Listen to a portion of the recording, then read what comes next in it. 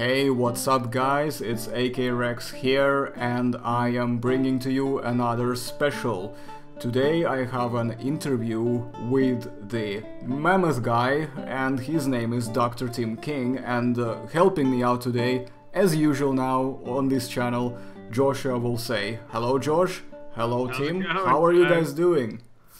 Hi Arson, hey, it's an honor to be here. Awesome sauce, welcome to the channel, and I know quite a lot of my viewers are into the Mammoths and I think they will very much appreciate what we're about to do here. And of course, before we actually start the main thing, I just wanted to say this is a tradition of the channel, usually do it at the end, but I think this, in case we don't have time, let's quickly remind people, are dinosaurs awesome? Yes or no? Oh, he's asking you, Tim. Are you asking us if dinosaurs are awesome? Yes. Dude, we wouldn't be here if they weren't. You know, come on. That's duh. It's a well-oiled machine we run here, guys.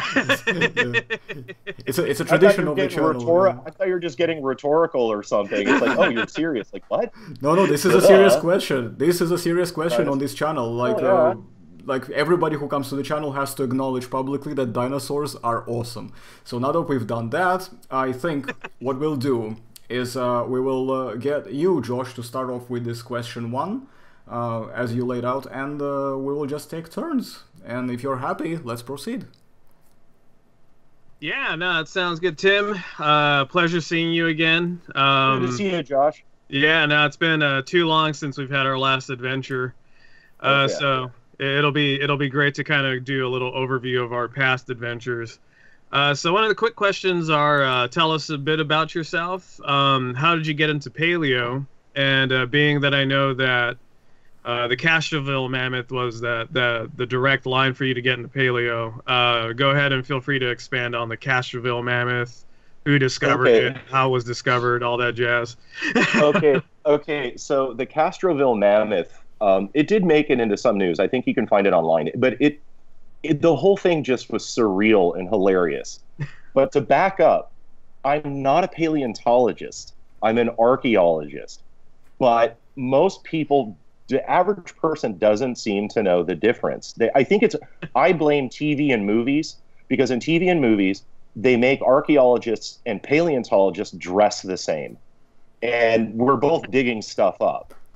And so the bullet point version was at the end of 2010 in the town of Castroville, California, which is near the Bay Area.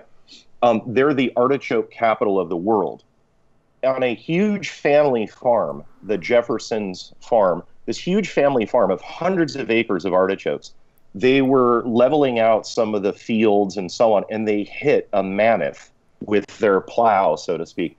And so they found a tooth, this giant tooth, and they knew enough about livestock and all that they're like, this is not, what the hell is this? And they looked it up online, and it's like, oh my God, we hit a mammoth in the middle of our artichoke field. So they contacted the local parks department, and they got a hold of the district archaeologist, whom I happen to know. And I found out about it because my sister actually has a farm nearby. And so at the family Christmas party in 2010, a friend of my sister's goes, "Hey, Tim, a friend of mine found this in his field," and he shows me a photo on his phone of a mammoth tooth. And I was like, oh my God, so have you contacted anybody? And they're like, oh yeah, we contacted this guy, Mark. And I'm like, oh my God, I know Mark. So very quickly, within a couple of days, I'm on the phone with him and like, dude, are you going to dig it up? He's like, yeah, hell yeah. And I'm like, can I help? You know, like, hey, dig up a mammoth.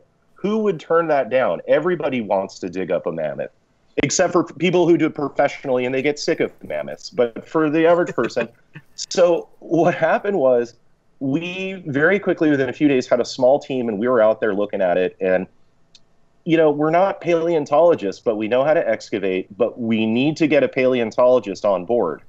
So very quickly, the team formed, and I became one of the 4 sort of project directors. My job was basically to wrangle people outside the project to work with the project. So I started trying to flesh out local paleontologists And I got a hold of a few, but most of them kind of confessed. They're like, I'm kind of a dinosaur guy, and I don't want to dig up a mammoth. And so we were kind of flying blind. That is, we know how to excavate, but most of us knew very little about mammoths, but we were trying to learn as quickly as possible.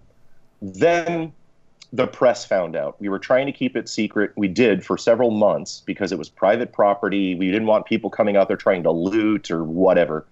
The press found out, and the next thing you know, I get contacted by Trevor Valle, who was at the La Brea Tar Pits at that time. And he's like, can I come up and see your mammoth? And we were just like, oh, thank God, a paleontologist. Yes, please. So Trevor wheels in, one weekend as we're working, and out comes Trevor, out comes Josh. And they're both kind of a spectacle. I got to tell you, Trevor is like covered in tattoos. He had a purple goatee at the time, big ear spools. And you wouldn't expect a guy with that appearance. He looked like a bouncer at a nightclub or something, or like very much at home running a tattoo parlor. But you would never expect that this is like one of the great geniuses of paleontology. And then it was like, oh, thank God he wants to work with us, because, and so within minutes of him arriving, it's like, okay, Trevor, which bone is this? Like, we're a little confused. I mean, we can tell you about living things, but what is this, ulna? And so we learned very quickly from Trevor. Okay, so the Castroville mammoth, in the scheme of things, most of it was not extraordinary, in the sense that we only recovered about 20% of a mammoth, and most of it was not lovely or intact. It appears that this poor beast, which is a not uncommon death for a mammoth, is that that area was an estuary, and likely the mammoth just got stuck in the mud, and its own body weight pushing it into the mud. I mean, this is a common issue with modern elephants, for example, is they get trapped in mud. And then this thing sank probably quickly enough below the mud with very low oxygen, no sunlight. We're looking at the bones were decollagenated enough that we couldn't get a radiocarbon date on it, but we could get the soil layer underneath it was 26,000 years old. So this thing had just been sitting in sediment for at least probably 26,000 years. The remarkable thing was, within a matter of a day or two of excavating, we were getting like bristles coming out of the clay. And everybody was checking, like, hey, check your brushes. And it's like, no, this isn't synthetic. We were getting like hair, like something the consistency of horsehair coming out of the clay adjacent to the bones. And that, we just thought, what if there's the wild chance that this might be the Columbian mammoth hair? And what we're getting is a preservation context where it has very low oxygen, very low sunlight, and that the hair might survive even though the muscle and the flesh didn't. So now we were faced with the prospect that we might actually have mammoth hair on the site. So we had to devise this protocol now and of course this became one of my jobs on the site, is walking around with surgical gloves and a test tube and tweezers, and about every 15 minutes someone would shout hair, and it'd have to run over to the excavation unit. And sure enough, within a matter of a few months, we had a test tube filled with about 30 mammoth hairs in varying states of survival, if you will. And of course, there was a lot of false hairs that you would go to an excavation unit and you'd look, and it's like, no, that's your hair. Or, no, that's a synthetic nylon bristle from your brush. And we did have a running joke at the site, too, is that if you got a hair that wasn't mammoth hair, you had to eat it. And some people actually took us up on that. Anyway, so as part of my job there, I reached out to Stephen Schuster at Penn State. He's a paleofaunal geneticist. And, hey, we might have mammoth hair. Do you want to check it out? And he was quite excited. And unfortunately, given the small sample size, we had to use a lot of our sample. We gave a lot of our sample to him. And the exciting thing was is that he wasn't able to get the Columbian mammoth genome out of it or anything like that. It was really degraded, but he was able to tell us what DNA we did, what little fragments we did get. It's like, yeah, that's mammoth. So that was exciting for us, is that no, we weren't able to, recover a vast amount of the Columbian mammoth genome or anything. But what was exciting is we come to find that the hairs we were finding were Columbian mammoth hairs, which may be the first time ever. And it's kind of exciting for paleontology that it might be the message of like, hey, look, when you're digging around in certain situations, keep your eyes peeled, because that hair was coming out of 26,000-year-old clay. It's very likely from the animal, and it ended up being that. So there we have a mere few surviving hairs left, and we're waiting. We're saving those for very specific kinds of data collection and so on. Those are precious. We can't expend anymore. Anyway, so the Castroville Mammoth Project was a spectacular thing because it was effectively done pro bono. The Jefferson family, they were amazing, and the Lyons family, who also had that property, they set aside acres of cropland. I mean, they were growing artichokes, and they basically set aside what would have been income for them for this project because they believed in it. And we had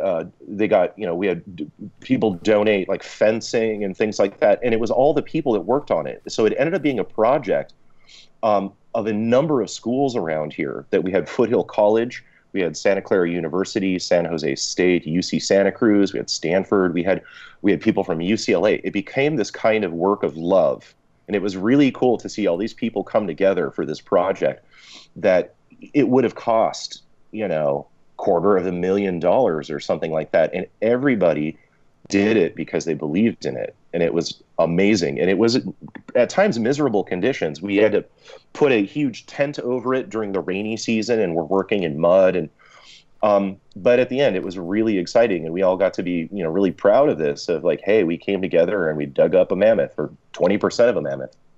And so we're still working on the field report, and that may take a little more time.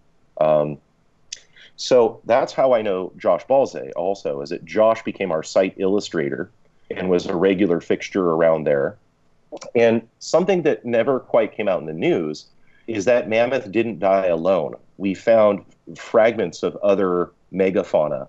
We had yesterday's camel, we had bison, we had ground sloth, Jefferson's ground sloth. It was cool. So that little spot there was some pocket, some muddy death trap thousands of years ago, but nothing at the level of like La Brea tar pits. I mean, everything was just fragments of stuff, but it was exciting to find out that something like that could exist under your feet in the small artichoke town of Castroville, California. Nice. And then you actually you jumped ahead in one of our other questions, but just to backpedal a little bit, the Columbian mammoth, the hairs that were recovered, because I know you were the one that was spearheading a lot of that research to recover the DNA. And it was actually mentioned in an article of the Smithsonian back in 2014. And I believe that DNA recovery to date is some of the first DNA recovered from the Columbian mammoth species, because the only other Columbian mammoth with hair that I was able to track down was in like Clute, Texas, and that was back in 2004. And they haven't even been able to recover those DNA samples. They were trying to, because they had the hair, but they weren't able to recover DNA. So to date, I believe our Columbian mammoth in Castroville is the only one to have DNA recovered from it.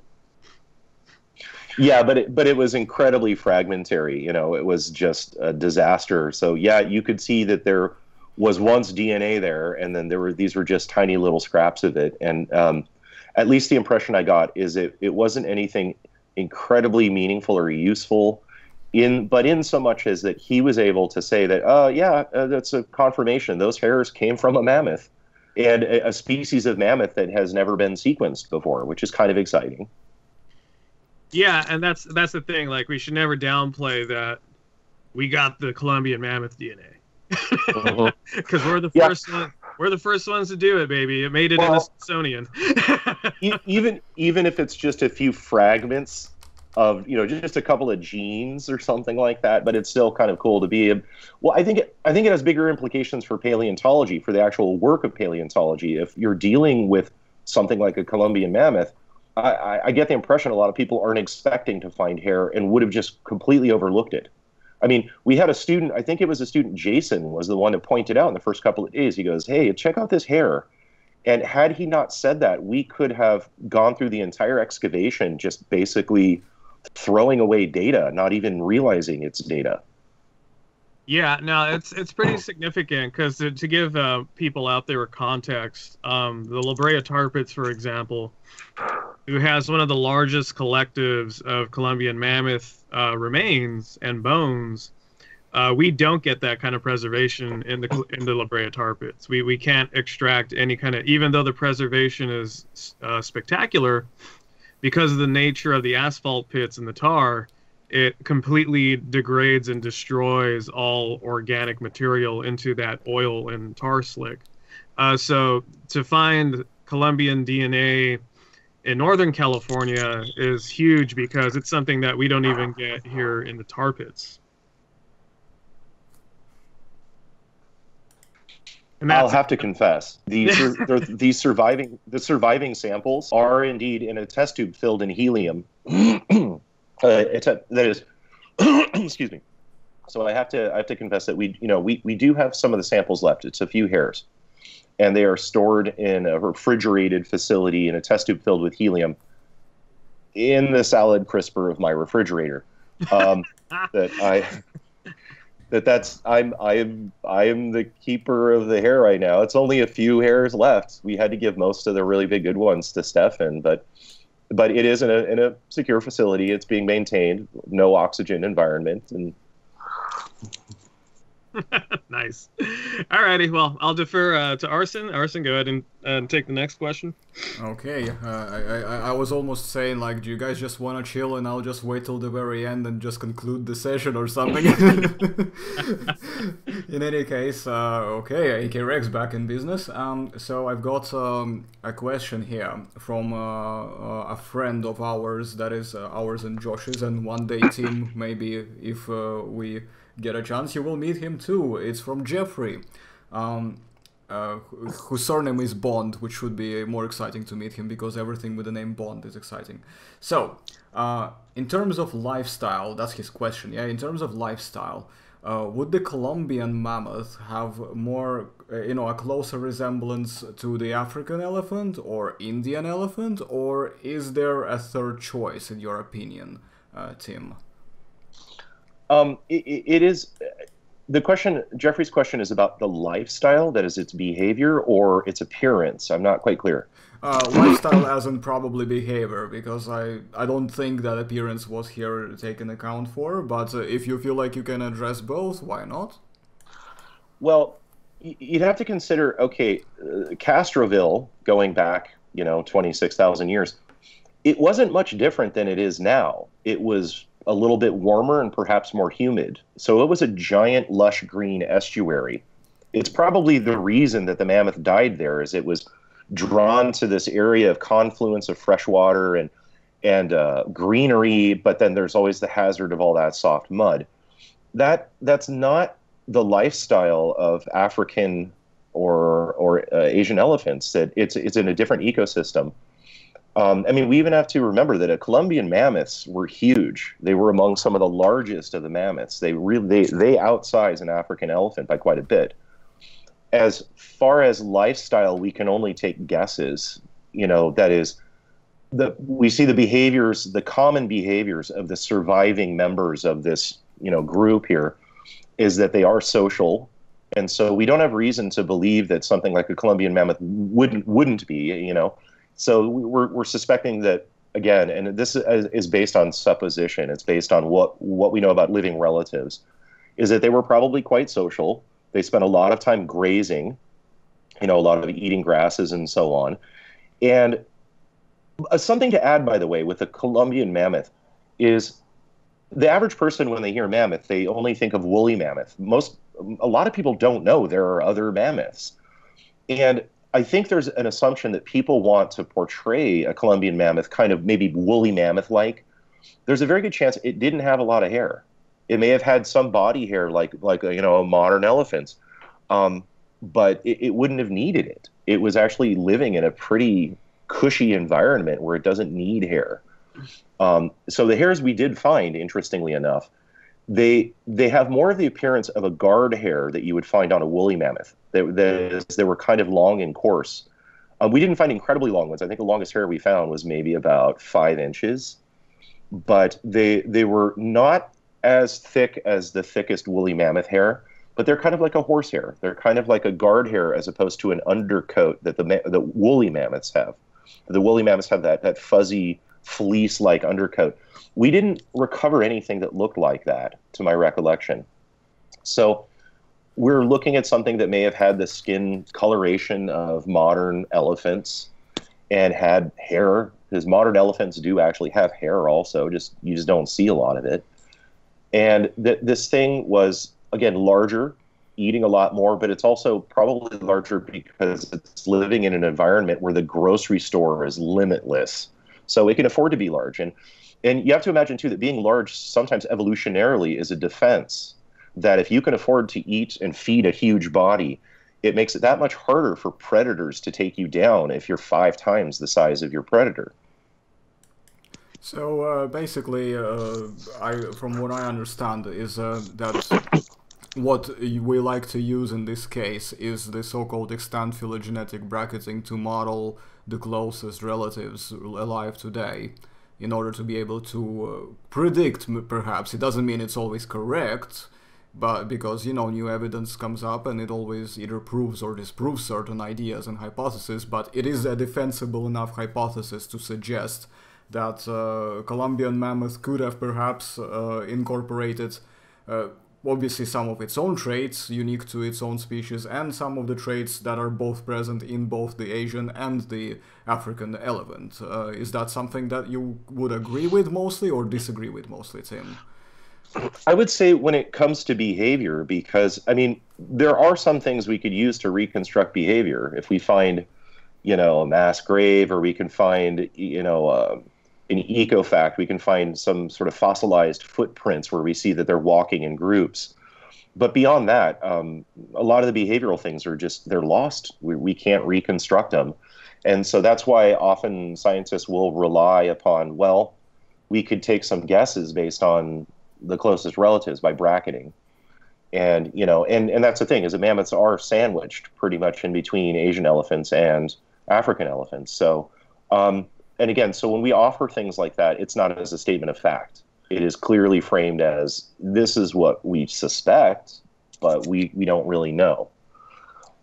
And I would note, though, that there are still different camps out there as far as classification, because, we have some groups are still holding on to Mammuthus imperator as a Columbian mammoth, but it's a different species. And really, from what I know, is that they're nearly identical in all things, except the fact that the imperators are just huge. But at the same time, we see this at La Brea tar pits. We see this large male Zed. It's just enormous. I got to see his skull with the asphalt still oozing out of it. It's immense. I don't, to my recollection, I don't think we have that much morphological variation among individuals, among elephants. You can get the exceptional, really large male African elephant, for example, that you can get some size variation, and a lot of it's sexual dimorphism. But in the case of imperator, it may be more than that. We may have these super females and super males that are, through perhaps even epigenetic reasons, that they become the leader of the group, and they end up, getting huger doses of growth hormone and stuff like that in their system, where they just become immense individuals based upon actual social position. It's a possibility. I'm throwing this out here as floating it more as a hypothesis that we might be able to figure out someday.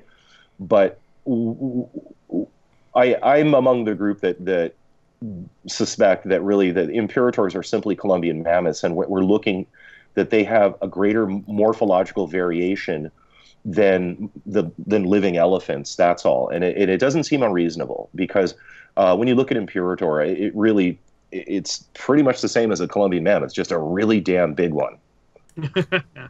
Yeah, definitely. So yeah, I mean that's really interesting. I mean, I just wanted to, before I pass the microphone over to Josh for the next question, just wanted to comment that me and Josh, when we had our first session on the channel, we briefly discussed the specimen Z, and I cannot wait to go to LA. That's basically the La Brea Tar Pits Museum, right, where the specimen Z is currently located in that collection. So I really want to go and meet Zed in person one of these days. It must be like, I've seen the pictures and I've seen Josh next to the specimen, and knowing that Josh is a pretty big guy himself, I would say that mammoth dwarfs Josh. So yeah, I really want to see this specimen. It will blow your mind. It's a pretty spectacular experience. And likewise too, if you've had the chance to go to the St. Petersburg Museum, the Biological Zoological Museum, they've got a steppe mammoth. They have a lot of the famous mammoths in that museum. And if you're a fan of mammoths, go there. It is the Mecca. They've got, they have the Adams mammoth, the first mammoth ever reconstructed and put on display. And they have Masha and Dima. They have a mammoth. And that moved me when I saw it, because the steppe mammoth that they have is enormous. It is like 20 feet high. It is just the biggest damn thing you've seen. When you look at that, you realize, wow, I had no idea how huge these animals could get. Can I ask, just, sorry Josh to be postponing, because you brought up a steppe mammoth here as well, and I wanted to know, just quickly to differentiate, steppe mammoth is a different species, and are they bigger than Columbian mammoths, or are they kind of in the same size, sort of league plus minus? As far as what I've seen, but it's been a limited set of samples, is that the steppe mammoths, I think, were larger than Columbian mammoths, but then you could get those exceptional Columbian imperators like Zed that probably were neck and neck with a steppe mammoth. But again, it's the example at the St. Petersburg Museum. It may be the largest mammoth found. I mean, the thing is immense. It is, again, if I got to guess, it's got to be about 20 feet high. It's like 2 stories high. You could probably fit inside its skull. It's really terrifyingly large. And if you fall off, you could break some bones as well of your own if you fall off that thing. If you ever decide, for whatever stupid reason, if you ever decide to climb it without any safety precautions. But you try to imagine predators trying to take down something that size, and it's kind of ridiculous. I mean, you get these, saber-toothed cats and things like that, and it's really funny because when you have something that size, it's like, it would be kind of ridiculous to watch predators attempt to take down that thing. It's like a piece of construction machinery. It's that enormous. Awesome. I need to check out that collection once I get my feet in St. Petersburg, because I just love this kind of stuff. So, and that will make an excellent material for the channel too. Now, I suppose now I can pass on the microphone to Josh, and that counts to question 5, unless it's been glided in any case. But anyway, Josh, you feel free to take over. Go ahead. Yeah, now just to backtrack on a couple of things, though, because, paleo guy over here has got to talk about some stuff. But just to differentiate, as it stands, with the current abstracts and research, there is no imperial mammoth. There is only the Columbian mammoth. So Tim is correct in his dividing of the two species in terms of, like, the way we look at it is the breed that is of Columbian mammoth that's in the La Brea tar pits. That was the breed that was proposed as the imperial mammoth. But after a lot of research and papers, they did not find enough differences to kind of justify a different species or subspecies. So it's now considered a different breed of mammoth. But yeah, I mean, Tim has seen the trophy-sized Columbian mammoth that we have on display. And that was the species that they kind of proposed originally as imperial mammoth. And then in terms of Zed is actually noted to be 20% larger than that trophy species that we have on display. So all of Zed's elements, which Tim has also seen in person, they're all 20% bigger than any known Columbian mammoth species to date. So we're talking about a mammoth that's been found that's 20% larger than any of its known kin. In terms of the steppe mammoth, I'll defer to Tim because I haven't seen that specimen in person, but it looked huge. And when Tim shows you the photos, it's a huge animal. But in terms of officially, again, it's hard to tell because a lot of science hasn't been shared across the board. But officially in the abstracts in the papers, the Columbian species and the steppe mammoth species are about toe-to-toe around the larger of the mammoth species.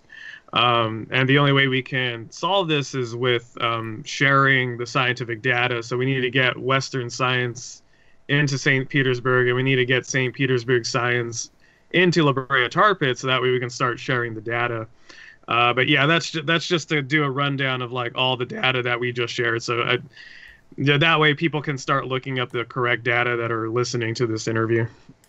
So yeah, just to do some paleo mammoth droppage of facts and nonsense right there.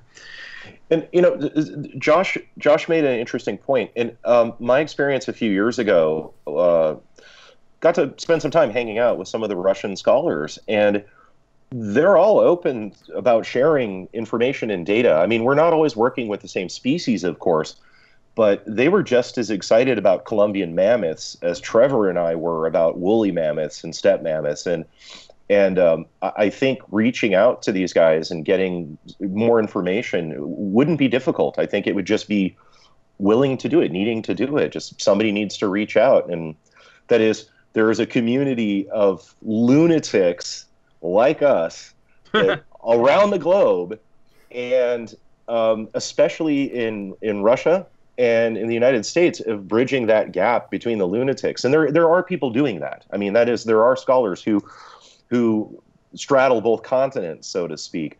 But I think certainly my experience with the Russian scholars is they'd welcome more. They'd love it. We had a blast hanging out with Semyon Grigoriev. He's a really nice guy, and Alexei Tikhonov, and so yeah, it would be interesting. But of course, whoever you ask, they're going to say that their mammoth is the largest, and we're going to have to actually just measure them. Yeah, no, it's going to come down to measuring each other's mammoth. I'm pretty sure. So, alrighty, moving on to question 5. So we're getting into the meat of the of this interview. Now that we know your paleo background and how we met and our history in mammoth. So question 5 is, how excited were you to be approached for a mammoth special with National Geographic?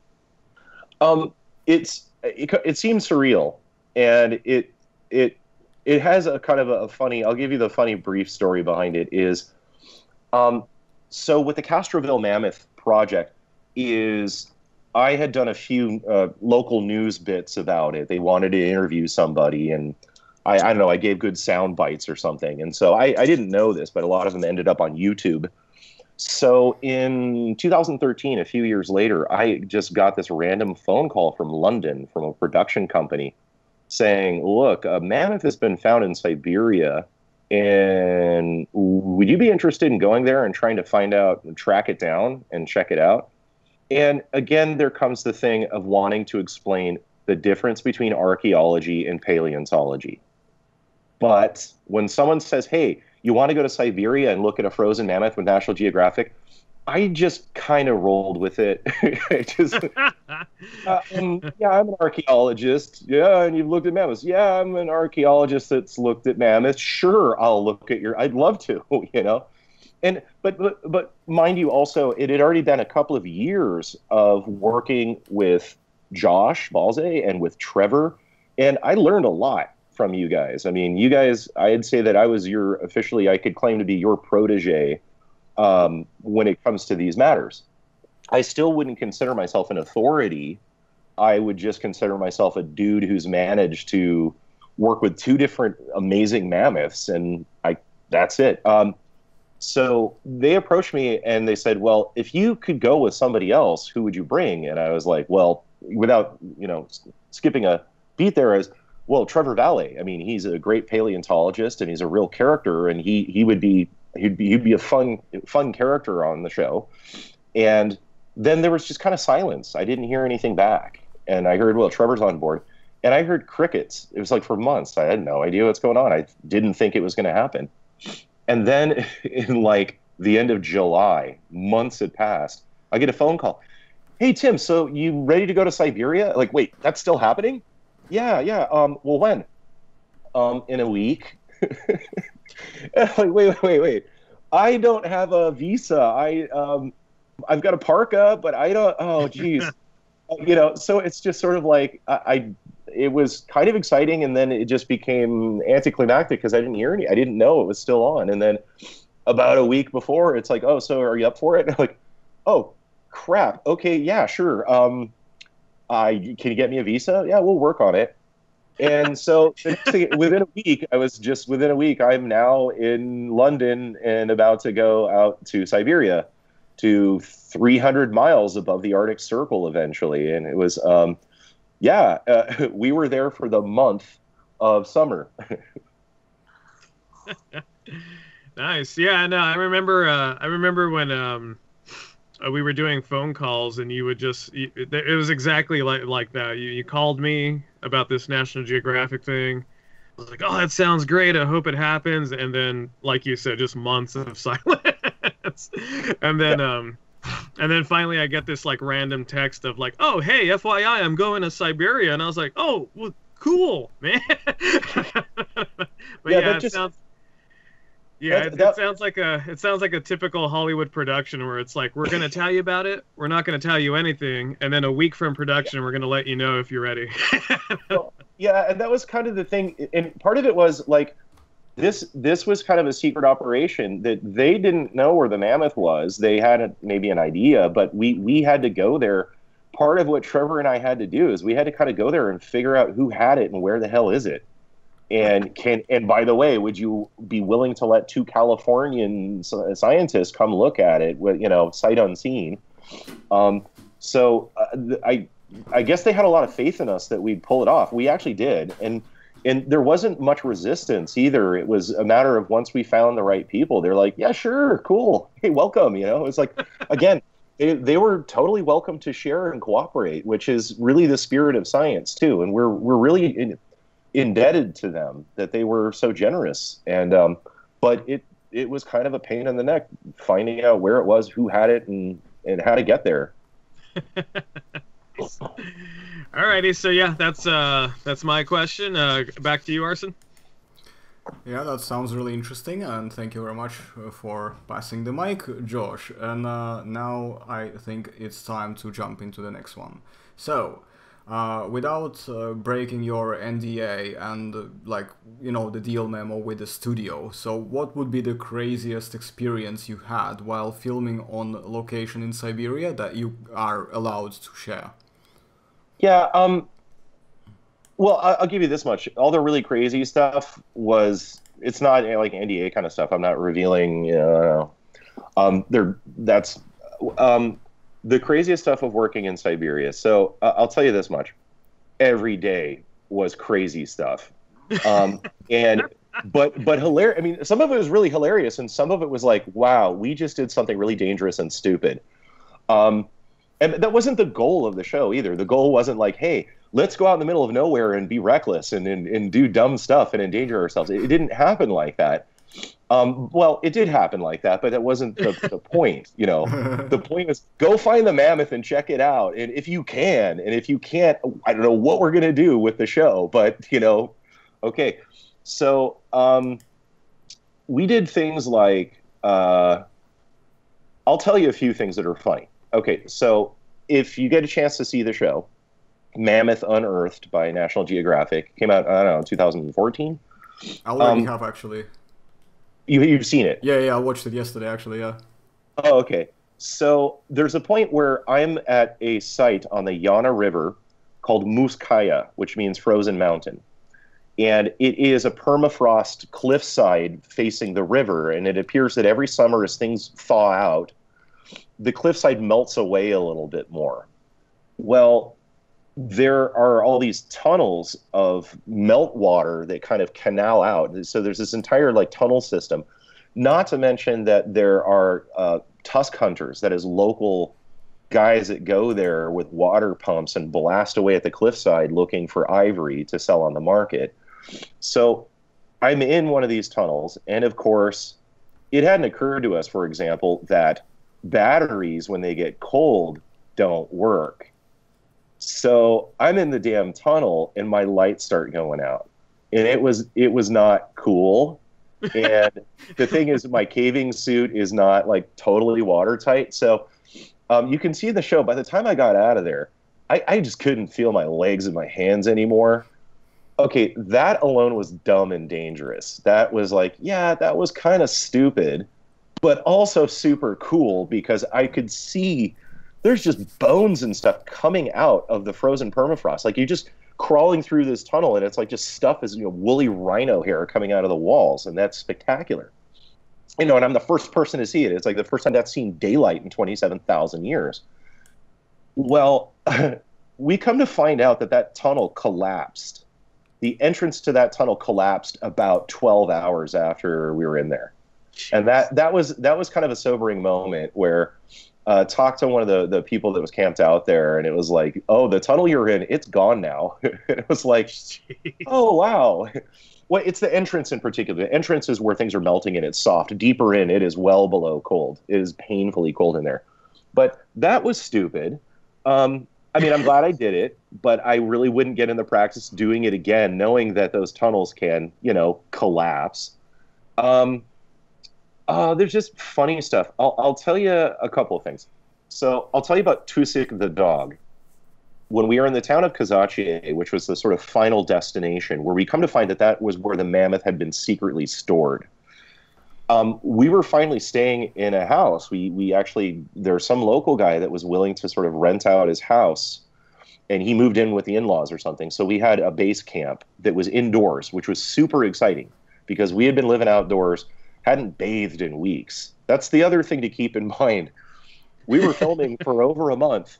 Take a look at how many different sets of clothes I'm wearing. Two. And there weren't a lot of bathing opportunities. And so, yeah, we all kind of stunk by the end of the trip. Well, there was Tusik the dog, and he came with the house. He belonged to the house. And he kind of imagined sort of a generic, sort of fuzzy German Shepherd-y looking dog, very friendly. And I think I may have been one of the only human beings that actually fed him things that were delicious. Like we'd have some leftovers and I'd save a little bit of some like reindeer or something and I'd go out and feed it to Tusik. So we immediately became super best friends. And when we're thawing out the Liakovsky mammoth, he was there at my side. Like as I'm thawing out the trunk and picking as we're thawing it out with water and then picking out what was frozen mud out of the hair, just particle by particle. Tusik is just sitting there right next to me, keeping me company. We've just decided to be best friends. Well, there's a moment when Trevor was on camera, and I was not, and I was just watching. But I was mic'd up, so I just keep quiet. And nobody noticed Tusik sneaking over to the carcass, to the Liakovsky mammoth, and taking a small bite out of some loose flesh and running off with it. And what do you do? And I didn't want to interrupt. So I just got out my phone and took photos of Tusik the dog eating 42,000-year-old chunk of mammoth funk. And, and it's one of those that, what do you do? It would have been great if it was on camera. And it wasn't like we were all that sloppy on the site or something. It's just that, I don't know, the damn dog snuck in and took a bite. And by the way, he wasn't the only dog that tried to run off with some of the mammoth meat. But an interesting thing, a perhaps unsettling thing, is that we had heard that there was a mammoth found in Siberia years ago called Chroma that was, I believe, a baby. And Chroma had been found to contain anthrax. And can you imagine, not just anthrax, but probably some really scary horror movie Ice Age anthrax that we'd have no cure for or something, right? And there was debate about what to do about this great potential biohazard.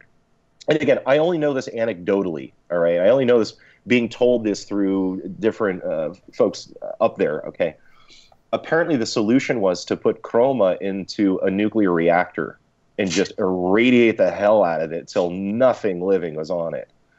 But that was a warning to us. It was something to keep in mind, is that we're thawing out a mammoth. We all had emergency rations of Cipro. Like, we all had Cipro, a good spectrum antibiotic. And it was good to have that around, you know, in the event of, like, hey, we're thawing out a mammoth.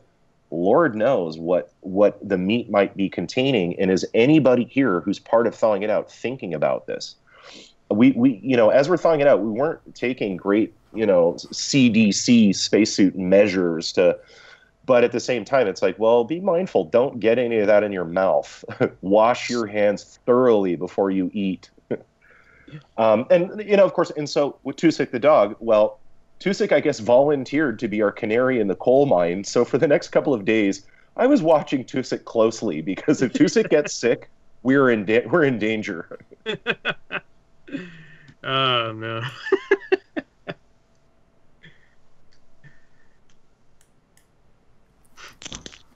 All right, so I guess that, well, takes care of that question. Josh, your question 7 is up now. So are you happy with doing this one, or? Yeah, no, I think I think we don't have to ask permission going forward with the questions. I think we should be good. Yep. Yeah. Okay. Cool. Just fire away. Just fire away, man. Really fast. I'm just picturing you, Tim, with the irradiated anthrax mammoth. It's like that scene out of The Rock, where you have Nicolas Cage with the hypodermic needle chucking it in his arms after finding the irradiated anthrax strain of mammoth. You know, yeah, you're just like, oh my god, Tusik is dead. Everybody, Cipro now. Yeah, but no, Tusik was just fine. That dog was resilient. That dog ate anything, including mammoth. You know, I love that. It's like, well, I know of at least one. Actually, I know of 2 dogs that actually ate mammoth. That's just gnarly. So, alrighty. Moving on. I remember watching the show recently, and there's a shot where you're just casually squatting next to some like really great preserved mammoth fur, and it's just sticking out of the slope. I think it's out of the permafrost hill, and it puts our Castroville mammoth to shame in terms of like sheer quantity of hair that was coming out of that hill. How common was it to run into that kind of preservation, like day to day in those fields? At the site of Muskaya, again, the sort of permafrost cliffside that is melting away as the river right next to it thaws out and the month of summer arrives. It was astounding how much hair is just everywhere. I mean, you'd find a lens of hair coming out of the ice that was big enough to make a wig, you know, like a lot of hair there, like a whole Bigfoot full of hair. And it wasn't just mammoth, it was bison also and things like that. An interesting thing, though, it's something that it didn't make it into the show, into the final edit. It's a question that nobody, I would think to ask, but the answer is astounding. And the question is, what do woolly mammoths smell like? And I can tell you, because we got to smell more than one. And it was amazing. You could tell when a lens of hair, or a clump of mammoth hair, is coming out of the ice, because you could smell it before it came out. And it smells like the kind of cow manure circus animal smell. Like, there's a certain smell in common with like horses and cattle. And it's not like I go around a farm sniffing animals or something, but there's a very distinctive smell when you're around cattle and other herbivores, and it's that kind of grassy, musky smell. You could smell mammoth. You could smell the mammoth hair, and the bones. A lot of the bones that were coming out of the ice weren't fossilized. They still had organic matter. They still had fat and grease on them, effectively, and they all stunk the same way. They all reeked like this sort of, again, cattle, horse, circus animal kind of musky herbivore smell. And you got to imagine like a herd of mammoths, you know, eons ago, a herd of mammoths walking across the tundra. You would have been able to smell them coming. No, I imagine we have these early hunters. We have us out there going after mammoth. I have no doubt that smelling them on the wind was one of the ways that we were tracking them, because they do stink. And when we were thawing out the Liakovsky mammoth, all of the frozen, like the permafrost mud that was frozen around it as we were thawing it out, all that mud just stunk too. And mind you, we're working with it, so it got to a point where eventually the smell became nearly permanent on us. That as we're working with a mammoth, you couldn't get rid of the smell. It was in our clothes. It was, and you know, we just stunk, and we weren't in a there wasn't a way to do laundry, and we were too busy, and so there was this one sad moment where we are on a plane to a city now, and we've been wearing the same clothes that the two changes of clothes we had, and the same clothes that we were thawing out the mammoth with. And as the cabin starts to warm up, then you can really start to smell us. And we realized that we were stinking up the entire fuselage. Like, I felt bad for everybody else on the plane. It wasn't a very big plane, but I felt really guilty and bad because the entire fuselage of the plane smelled like a circus. It smelled like cattle. And you know, I can't imagine the people on the plane knew what the smell was. And you kind of want to turn around and go, I'm really sorry, it's mammoth. You know, we stunk up your airplane with mammoth. We're really sorry. Maybe you should be honored. You're some of the few people in the last 11,500 years to know what the smell is. Not that it will ever come in handy to know that, but yeah, it was a remarkable thing. And even at St. Petersburg in the Zoological Museum, the Natural History Museum, we were in the basement in the Mammoth Bone Archive, which was amazing. I mean, there had been specimens that had been in there for, I don't know, over a century, I think. And most of them, again, aren't fossilized. They're ones that were pulled out of permafrost and are still have organic material preserved. There's like chunks of like what look like beef jerky coming off of them. And the room, it's the same smell. It was the familiar smell of, this is the smell of mammoth. All these bones just reek of mammoth. And it was kind of cool. And it was kind of cool. And it was something that I was, you know, I hope that things like that will come out more in shows about these things, because it's again, it's something no one would ever think to ask, but it's like really cool to know that, like, oh, wow, it smells like, you know, modern herbivore, grassy, musky stink. And yes, it took about 3 washings for my clothes to stop stinking like mammoth, by the way, too. I mean, it just didn't go. It was just awful. Anyway. So full disclosure, what was the detergent of choice to get rid of the mammoth funk? Holy water and a priest. Some voodoo rituals were required. There was the thought of just burning them, but you know, who knows? Nice, awesome. All right, back to you, Arson. All right, thanks very much, Josh, and thank you for answering. It was a really interesting thing there, Tim. And let's get into the next question. So, what was the feeling or emotion that you felt when you first stepped into the cave and met up with the show's flagship, that is the Liakovsky mammoth? It started kind of anticlimactic, because I think if you see in the show, you just see this mass of frozen ice in this weird shape.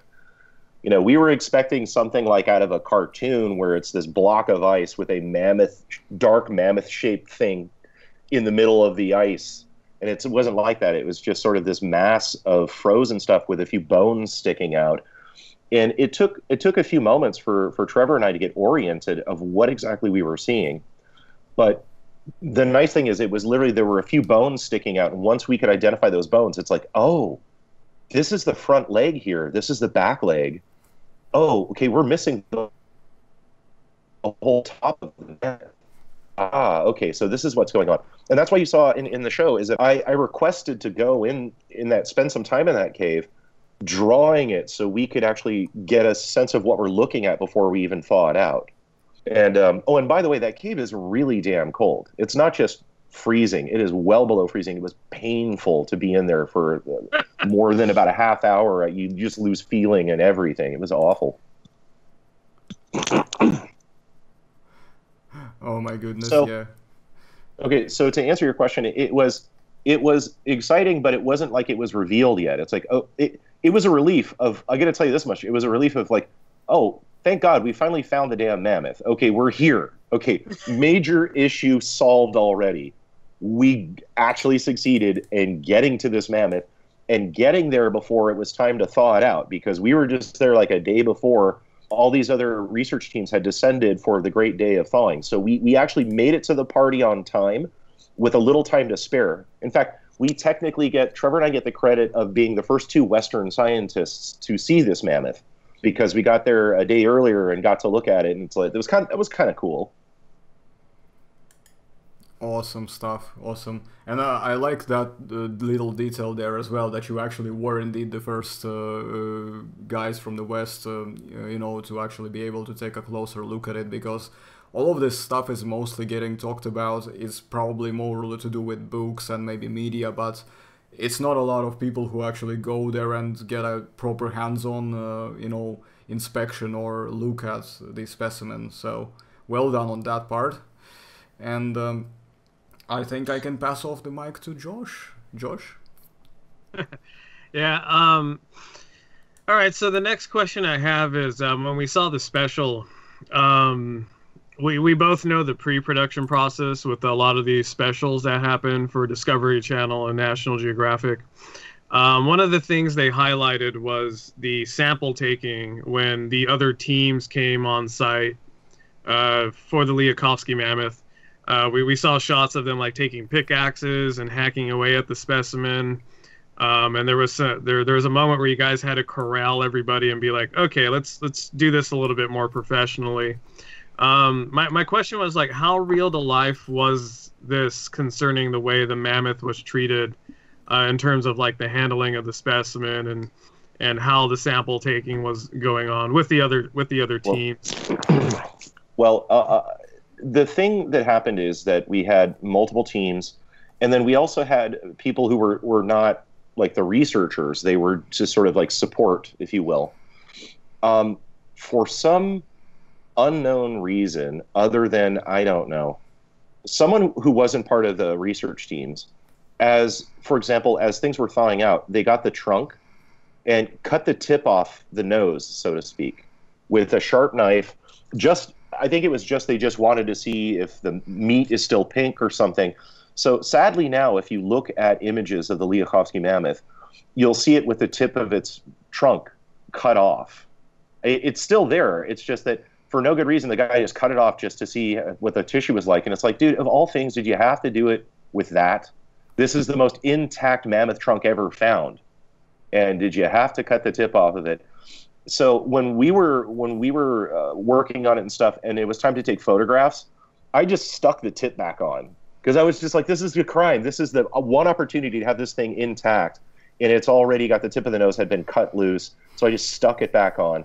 But the thing is, so SOAM Institute, I believe it's the Korean genetics lab, they had, to my understanding, paid a large sum of money for rights to mammoth meat, that they were entitled to a certain number of kilos of samples for their endeavors to, you know, sequence the genome, clone the mammoth that they're claiming that they're going to clone. But one of the things that was kind of unsettling is the thing hadn't even been thawed out yet, and there were already just samples, cubes of meat being cut out from it. And it was kind of like, I can understand that they want the samples to not be thawed out enough that they might start going bad. They want the samples to be fresh.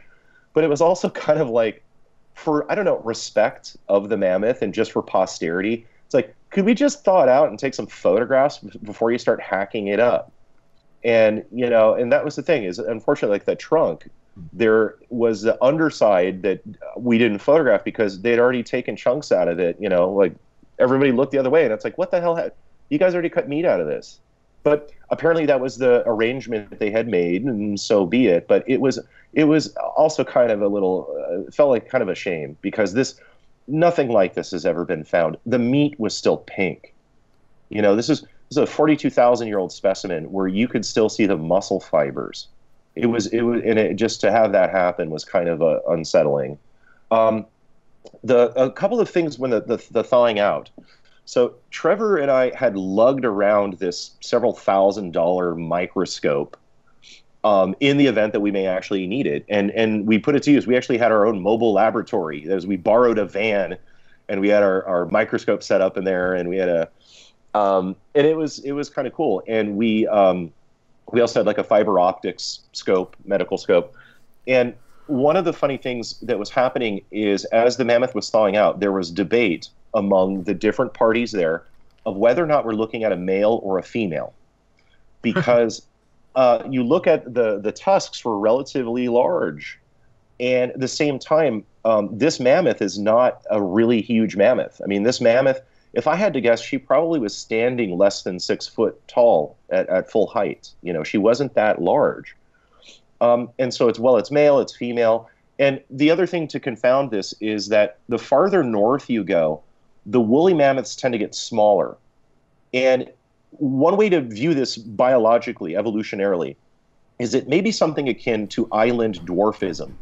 That we know that on islands, warm-blooded animals tend to become small. Tend to become, in fact, there are even dwarf mammoths that were on, islands, Wrangel Island and the Channel Islands off California. Well, you don't need to have an island to have an environment that functions like that. On an island, the grocery store is relatively small. So if you're a predator, you can't afford to eat all the other things on the island. You'll starve to death. There's an advantage to needing less food when you're in a limited environment like an island.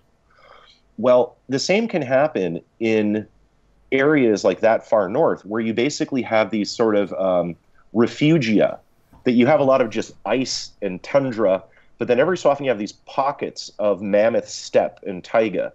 And so it could function the same way, is that you have these relatively small kind of ecosystems separated by sort of deserts of ice. And it would have the same kind of function as you would with an island and an ocean. So there was debate among the scholars of like, well, is this simply a small male that might be representative of the area? Is it female? And finally, Trevor and I just look at each other because everybody is just debating. And it was like, hey, Trevor, you got the fiber optic scope? Yeah. Okay, well, let's just go look at the underside. And we just flip the camera underneath it, and Trevor starts giggling. He goes, I see a nipple. It's like, all right, problem, mystery solved. Because everybody's like, oh, it's male, it's female. And it's like, why don't we just check under the hood, guys? And sure enough, we saw the first, as far as I know, the first mammoth breasts ever seen. And so Trevor found, because mammoths have breasts basically sort of tucked by their back legs, if you will, that is on the underside near their back legs, not like humans do. So, and voila, saw a mammoth nipple. So okay, it's a female. And we've since come to learn that this is a female. She was in her early 50s and appeared to have had a number of calves, that is offspring, which is kind of cool. The thing is, so we had referred to it as the Liakovsky mammoth. Speaking with like Semyon Grigoriev, I was like, so what do you want to call it? And there was sort of the toying with the idea of calling it Yana, because we're at the Yana River, and it's a woman's name, and it seems appropriate. It's a dignified name. Well, I haven't heard the verdict yet, and I was looking around like, well, it's got to be Yana, right? The best I've gotten is that they're calling it Buttercup. I just, I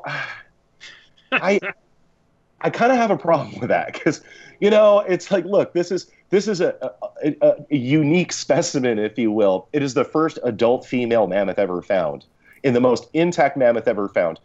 And Buttercup, it's like, did someone let their 6-year-old name it? Was this a contest at a local elementary school, and like someone gets to pick the name? Buttercup just is not dignified, and I'm pushing for Yana. I'm still gonna refer to her as Yana, even if I'm the only person doing it anymore. Damn it, Yana is a good name. Yeah, no, I think when we talk about this mammoth, we both we both still call it Yana because we've been talking about this mammoth for what seems like forever. So yeah, we're both on the same ship in terms of calling it Yana versus Princess Buttercup. I want to say to go back to the original question itself, though. So it is interesting to note that this team of geneticists, when they got on site, were just hacking away chunks of flesh out of the specimen. Like you said, it was one of the most intact female specimens that we've had to date. And then I even saw this same specimen recently because my question was, whatever happened to the specimen? And then sure enough, there was another special that came on, I think it was the Travel Channel, and it was on the show Expedition Unknown, and sure enough, the mammoth they had was Yana. And the way I was able to identify the mammoth was when the host held up the trunk. Sure enough, the tip of the trunk was cut off, just as you described it, and along the sides of the trunk were cube-like holes of just random samples that were taken out of the trunk. So, I mean, that's why it kind of breaks my heart. Like, you know, this strange endeavor of cloning a mammoth, it's coming at the expense of these, like, almost priceless and irreplaceable specimens that we're finding, you know, survive tens of thousands of years only to end up being chopped up and, you know, sampled for DNA purposes or something. I'd like to be clear. I'd like to be clear about language, though, too, about what terms. That is, the tip of the nose was cut off, and it wasn't by one of the scientists or researchers. It was like a local person assisting, and it was, I don't know what the hell he was thinking. But it wasn't that they were out there hacking away at it with machetes, cackling, covered in mammoth blood, or, you know, I can understand what they were doing is that they had, you know, an objective of like, look, we need to get samples before this thing gets too warm. We want it thawed out enough that we can cut into it, but we don't want it thawing out. We want to preserve the sample. So that I can understand that, but it was just like, oh man, can you guys just wait like 10 minutes so we could take photos of this thing without chunks missing out of it, you know? Yeah. And so, by the way, what one of the things that resulted, by the way, though, of cutting into it, because see, Trevor and I, you know, we did too. We picked a strategic spot and drilled a hole in to try to get into the abdominal cavity. And we left one hole, not a very big one, just big enough to put the fiber optic camera in there. But the interesting thing is this whole thing of when the mammoth was first found, it was found by tusk hunters. That is, local guys who were out there looking for mammoth ivory to sell to the market. And why are they doing this? Well, because, you know, a grade A mammoth tusk, I mean, that's the equivalent of, I don't know, 5 or 6 years of salary if you find the right one. I mean, this is, you know, they found it. They were cool enough to report the frozen carcass to scientists. They actually had some connections, and they tracked down the scientists, and they're like, look, there's a whole mammoth carcass. We just want the tusks, but can you, you know, and by the way, the tusk hunters repatriated the tusks. They decided this find is cool enough. Let's give the tusks back to Yana. And so a team went up there in a matter of like a 48-hour endeavor. They just got on snowmobiles while the ocean was frozen over, raced up there with air hammers and generators, just hammered that thing and jackhammered that thing out of the ice, put it on a sled, and raced to Kazachié, where they decided that was going to be their storage place. Well, they had found, as they were hammering it out of the ice, they found that there was like goo oozing out of the mammoth, and they had it in a test tube, and they took photographs, and they go, look, mammoth blood. And they said, look, it's still liquid. And then posing the question, do mammoths have some kind of antifreeze in their blood? Because look, we have a frozen mammoth, yet there's liquid blood coming out. However, to my understanding, unfortunately, when they got that test tube to their lab, they put it back under they put it back under refrigeration, and accidentally it was too cold and froze the sample. So that liquid blood, they froze the sample. So if they did have liquid blood, to my knowledge, they wouldn't have been able to prove it because they had destroyed the sample, you know, rupturing the cell walls by freezing it. Yeah. But that was one of the things that we were looking for is this thing going to produce more blood? And we had two hypotheses. Our thing was it's either mammoth blood, and it does have maybe an antifreeze something to it, or it's what we would call mammoth juice was the term. Is that think about this. You have something that's 42,000 years old.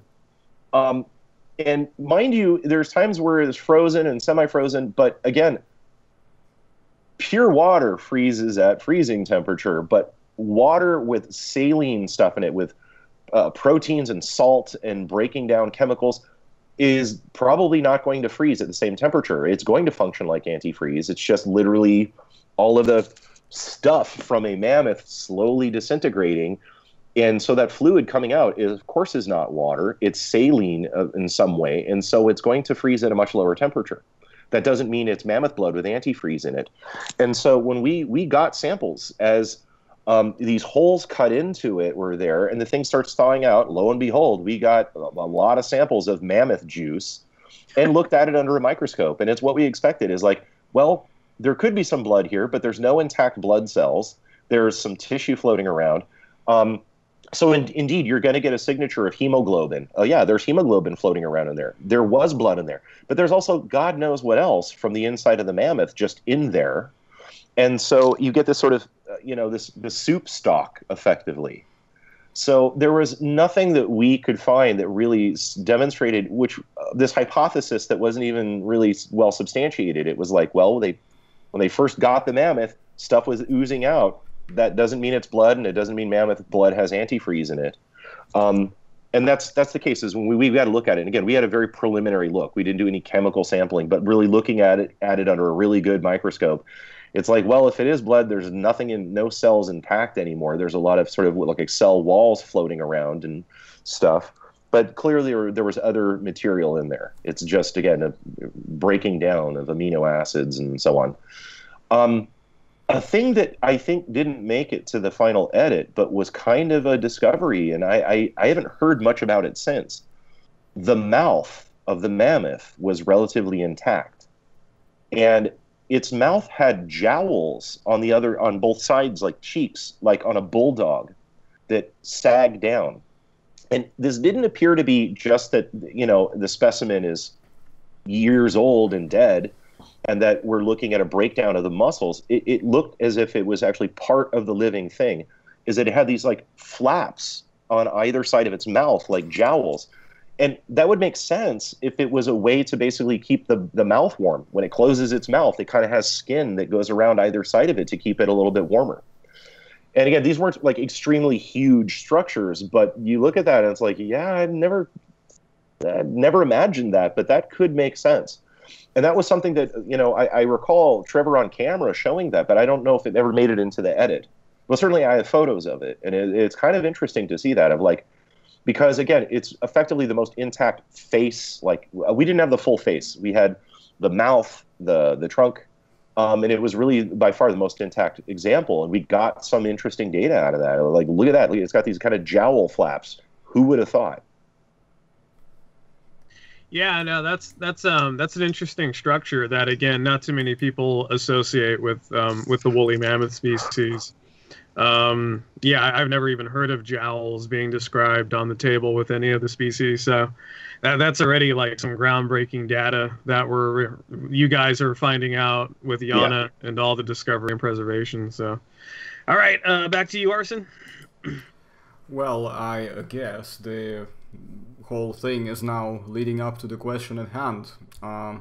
The mammoth cloning. So, the mammoth cloning. So, what's the deal with mammoth cloning, Tim? What's the whole thing about?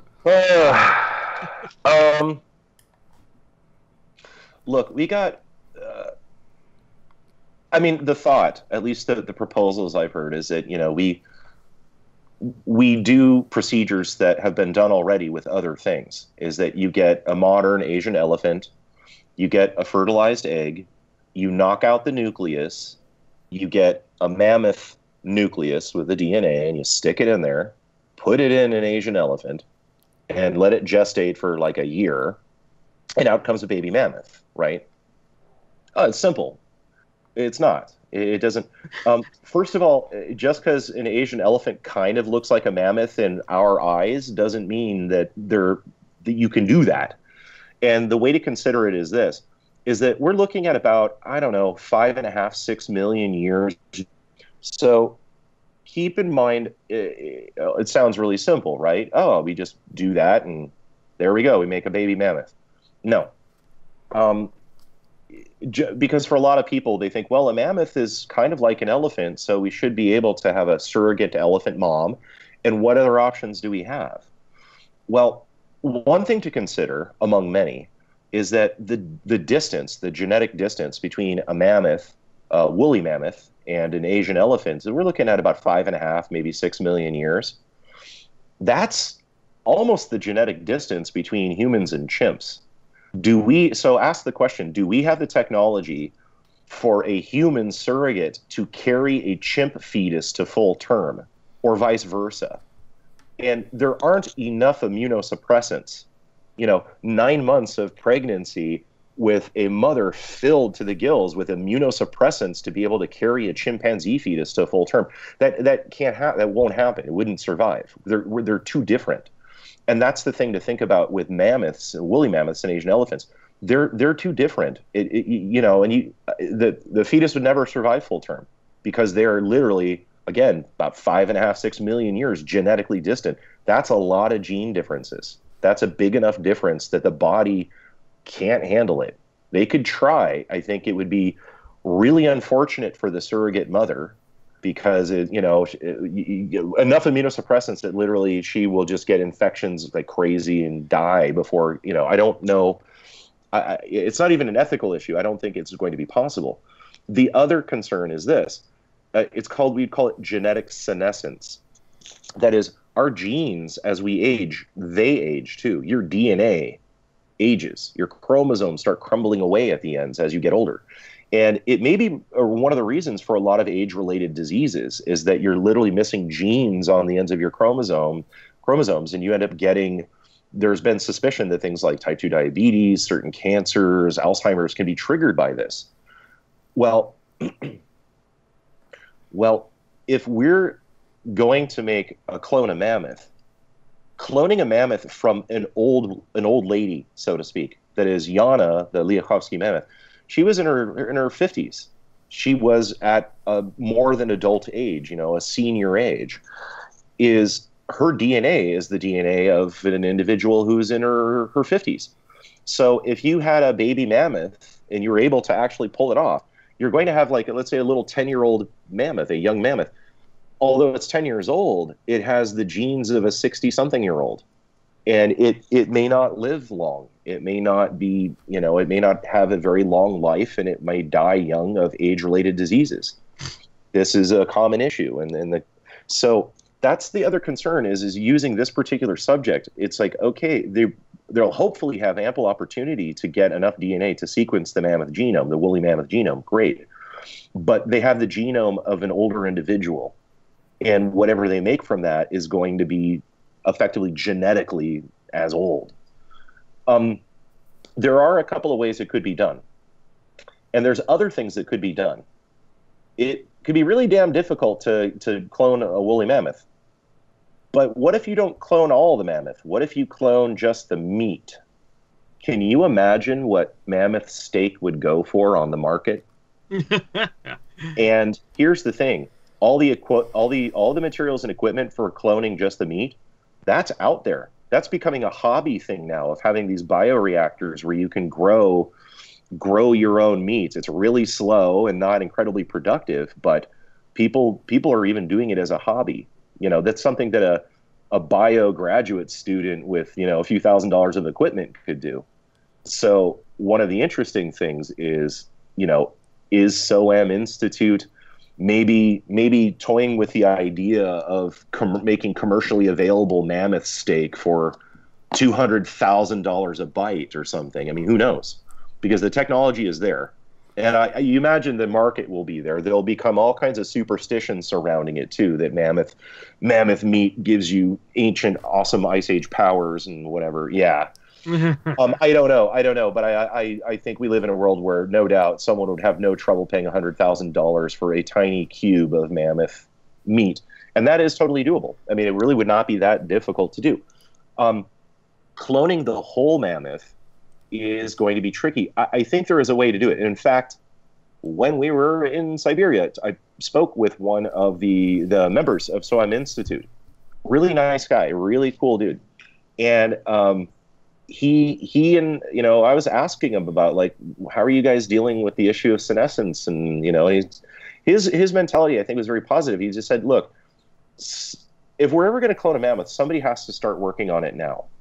And we may not have the answers to all the questions yet, but if it's going to happen, we should start working on it now. And, we'll, as technologies progress, we can solve more of the problems in this puzzle. And I respected that. And I pitched to him, I was like, I have an idea, by the way, that it could be done to clone a mammoth, but it would take a lot more time. And you would get some payback already. You would see some progress in a few years. But it could be done with the technology we have now. And it's really simple. We don't have to clone all of a mammoth. We can get some of its DNA. Let's just say we get an Asian elephant and we give it, I don't know, 1% mammoth DNA, a small fraction, 2%. What if we make a whole bunch of little baby Asian elephants that have different fragments of mammoth DNA in them, but enough that it is something viable and survivable, that maybe they just have a few different genes, that's all. And they may look just like Asian elephants. They may look slightly different. Some of them might have just slightly, but again, something that would be genetically survivable, very small percentage. But each one of those, let's say we have 20 of them, each one of those has a different chunk of the mammoth genome. Well, we start interbreeding those babies when they get of mating age, and now they can have offspring with an even greater variety of mammoth genes in them. And each generation, we could dope each generation with a few more percentages of mammoth DNA. Eventually, over a long enough time, after a number of generations, you could have something that is clearly not an Asian elephant anymore, and is also not a mammoth yet. And you could probably get to a tipping point where you've got something that is like, 50% mammoth and is surviving its genetic legacy, that it's living and it's doing all right. That's when you could start then amping up more and more every generation. Or you might get to a point where it's like, look, we've got something that's like, 70, 80% mammoth. It could be a viable surrogate mother for a full-blown mammoth clone. And, and that could take decades, but someone heading down that road, within the first generation, you could see that there is some success here. We have something kind of like a mammoth. And of course, when I shared this with my with this associate at the Snow Institute, within a few sentences, he knew where I was going and he got a big smile. And I'm like, yeah, that's the other option. That's one of the things that we might end up seeing. If we ever have a cloned mammoth, that might be the way it's going to get done, because the alternative of just sticking a mammoth egg into an elephant, it's not going to work. It's good luck. But I'm kind of hoping or suspecting that we're going to end up seeing mammoth meat on the market in some bizarre way. So, how would you like your mammoth steak then, guys? Is it medium or rare or well done? Fresh, not 42,000 years old. Okay, fair enough. I'll just stick with my usual medium, whatever amount of years it is old. So I like mine medium always. In any case, Josh, your turn. Yeah, I was about to say real fast that you'd have to request your mammoth cube be anthrax free as well, right? Yes. Yes. If you buy 2 or more, you get free Cipro. Yeah, right. Free antibiotics to combat anthrax. Well, but think about this. If they, again, cloning mammoth meat is actually kind of easy. It may not be that difficult to do, growing it, basically. The funny thing is, I don't think it's going to be an issue of if. I think it's going to be an issue of when this happens.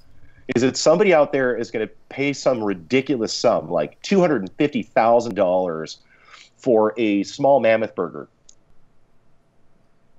So, I do see the possibility of we may hear in the news, maybe in a year, maybe, of, hey, mammoth meat. We haven't cloned a whole mammoth, but we have mammoth meat. And I think it's funny as hell, having witnessed Tusik the dog sneak off with a little mouthful of, funky meat. I like the idea that there might be someone out there who will end up paying, $250,000 for a mammoth shish kebab little piece of meat, while Tusik the dog got it for free, which I find funny as hell. Nice. And yeah, and like you said, Tusik was your canary. She kind of proof the mammoth meat to make sure it wasn't infected with Ice Age pathogens. Yeah. Tusik, he stepped up and volunteered for that experiment. And again, it was one like, well, what are you going to do? Am I going to chase the dog down and grab... It wasn't much, but do I chase the dog down and grab this little bite of meat out of its mouth? It was like stuff, it was all funky, rotting, hanging off of it anyway. And like, what would be the point? Not to mention, I would be running right across the camera with my mic on. It was a disaster. So I just sat back and kind of went, well, let it happen. This is a funny photo opportunity. Take a picture. Just let it go. Awesome. All right. So moving on to the next question. Along with the preservation, you've already kind of touched up that there was preservation of the mouth, the lips, the jowls of the lower half of the mammoth.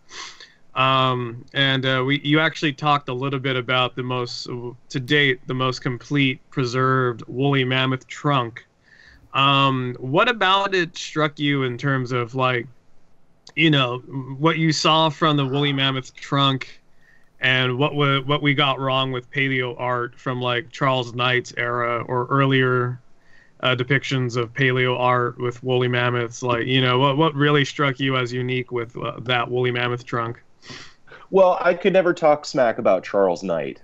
Everything he did was dead on and awesome. We got to leave Charles Knight alone. I think the Flintstones got it wrong. No, as far as paleo art, I don't know. I would say that most of the portrayals I've seen of mammoths are pretty spot on. I think on the trunk, if you looked at the trunk too, the hair wasn't just all straight, like coarse straight hair, like horse hair. It had a bit of a waviness to it, a curliness in some areas, and you can see that it was orange. That is not necessarily to indicate that we had a redhead mammoth. You get that sometimes as the hair gets older, you start losing pigment. The pigment breaks down. And so I would say the interesting thing is if you get a look at the images or take a look at the show, is you can see the surface, the undersurface of the mammoth trunk didn't have hair. And part of that, if I could guess, if it's, again, behaving like elephants, is that's a sensory organ, if you will, that the underside of its trunk is actually a powerful sensory organ, and it needs touch. It was probably heavily innervated. And so it needs to be like the palms of our hands, they need to be just free of any obstructions and hair and anything, because it is, the trunk is basically like its hand. It's its sensing organ. So you could see that the majority of the underside of the trunk there's no hair, but then a lot of hair on the top to keep it warm, which was kind of cool.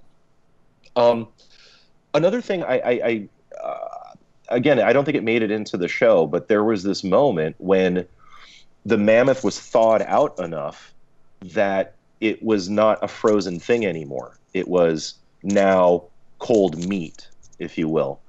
And there was this moment where I grabbed Trevor and it's like, dude, come here, we got to do this.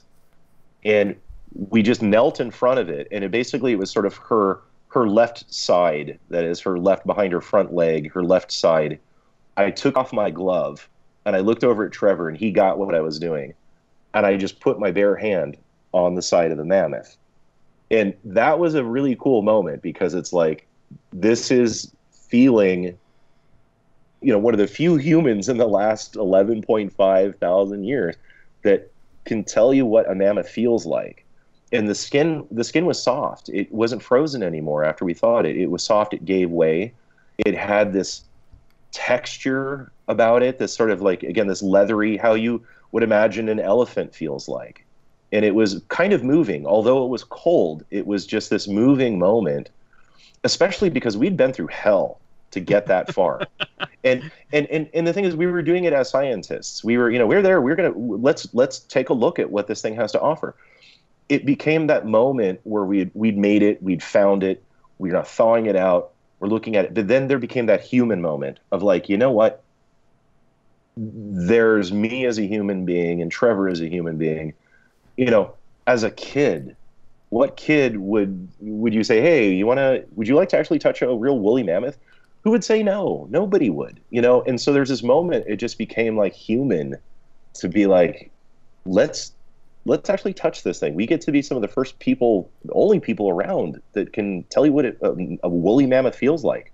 And it was moving. It became this kind of profound, moving moment, and you know, we were there kind of hypnotized, just smiling, just this kind of sheepish smiles on our faces, getting like choked up actually, because you know we were so wrapped up in all this hectic logistics and science and stuff of just that moment to go stop what you're doing and wrap your head around what is happening right now. You're touching a woolly mammoth, and you can feel the texture of its skin, and it was a huge thing. It was like I think one of the just the biggest moments in my life. That brief moment to just stop for a second and take off the damn glove and just put your hand on her side and feel it. It was pretty amazing. Yeah, no, that sounds. It looked incredible from the images. I remember that when you had me reconstruct the mammoth, because we did an illustration of Yana, and you gave me just tons of photos to cite in terms of like the hair, the trunk, the impacted molar in the inside of the mouth. And I remember watching the images of this woolly mammoth trunk and then just being awestruck in terms of like the preservation, the fur, how far down the trunk the fur actually was present, the lobes, the detail in the lobes, how like dexterous the actual lobe of the trunk was to pick things up. It was a lot of like unique things that a guy like me who's been around mammoths for a while, I've never gotten to see any of this stuff, and it's ironic that you could be a paleontologist in the field for years and never even get a glimpse of like a complete mammoth trunk. I kind of felt guilty also that the fact is there are thousands of people out there who study mammoths, and I am sure all of them would kill to be able to touch a woolly mammoth, to touch a actual flesh of a woolly mammoth. And of all the damn people out there, I got to do it. And I'm not a specialist in this. It was something that it just kind of happened, and I'm rolling with it and still learning as I go along. But that was something I kind of felt like I hope others will get a chance to touch Yana someday, Yes, and not as a steak, mind you. not as a piece of food. Hopefully. Yeah, not eat Yana, but touch, not taste Yana. Yeah, exactly. All right, back to you, Art. Yeah, you guys are funny, aren't you? Cool stuff. Well, I mean, who knows? Maybe I will be able to touch her one day, because I travel to Russia fairly frequently, because that's where I'm actually from, where I was born. Although I wasn't born in St. Petersburg or Moscow, I'm from the south, which is Rostov-na-Donu. You might have heard, Tim, or maybe not. But yeah, there is actually a specimen of mammoth I don't know if it's actually a replica or not. I'll have to ask about it later. But there is one in the Azov Museum there as well, so it could well be another specimen of mammoth of sort. So I'll have to check that out. Now, my next question would be, what's your take on the so-called mammoth nose mittens idea? And if applicable, or applicable, I don't actually know how to say that word properly, but in any case, do you think that Colombian mammoth also had it? And if so, would you be able to cite any particular abstract for it? Thank you very much. I'd have to say I haven't read the article about the nose mitten thing, but I've heard the overall description of what the proposal is. Looking at the trunk I saw, there was nothing like that. And that, as far as I understand, this proposal came from examining a specimen that wasn't really fully intact. It was kind of, degraded, and so you can get the muscles breaking down and just going soft, and the skin, just starts coming loose. I don't know if what is being proposed yet constitutes significant enough evidence to say that something like that exists. And to the contrary, the example I saw with Yana, there was nothing like that on Yana. You know, the trunk is all completely rigid. There aren't flaps or anything like that. And what I described earlier of these jowls around the mouth, completely different area and completely different thing, is that it has like, you know, again, like a bulldog or something like that. It has these sort of cheek flaps that kind of go down over the mouth. Not the same thing as this mitten. I don't know. I don't think there's enough yet to substantiate it. We'll have to wait and see maybe another example will show up. But I get the suspicion that it is, again, just not using an ideal sample that just had loose, crappy skin. Yeah, and I'll chime in real fast because I have read the abstract, and it's a 2015 abstract from ResearchGate, and the article is the title of the article is "New Data on Trunk Morphology in the Woolly Mammoth," and this is by Plitonov, and he has a ton of co-authors on this paper, at least 4 or 5. So it would be Plitonov et al. 2015. So that would be the paper. And looking at this paper, there's very loose diagrams and examples he gives. The one primary example he gives is of a woolly mammoth trunk from 1799, and this mammoth has a preserved trunk, but it's not near the preservation that we're seeing on Yana. It's very degraded. It's very loose skin. All the muscle tissue seems to have dissolved from inside of it. So it's giving these false structures that you would see on any animal that would be degraded, that you see like flappy skin, and that's not because these animals have skin flaps. It's because the muscles are just gone and the skin loosens up. And when you have a structure that's primarily muscle tissue, that structure is going to start deforming in really funky ways. And as Tim has said, the concept of nose mittens is pretty much debunked just from the discovery of Yana and her trunk. And not only Yana, but other woolly mammoth specimens that we have in terms of a ton of the baby mammoths that have been recovered with intact trunks as well, that don't show any of these trunk structures either. So it's not the question of does the Columbian mammoth and the woolly mammoth also have these mitten structures. The question is, do any of these mammoths have these mitten structures, in which the answer right now would be no. No, mammoths do not have nose mittens. Yeah, again, it's one that I'm not going to make an official declaration because I haven't read the paper, and I want to be fair to the scholars that did it. But it just from what I've heard and what I understand about the data I think they need to get more samples, because it does sound like it's trying to make a proposal for a new morphological feature, but from samples that are kind of like pretty aged roadkill, where it may not be the easiest way to make an identification like that.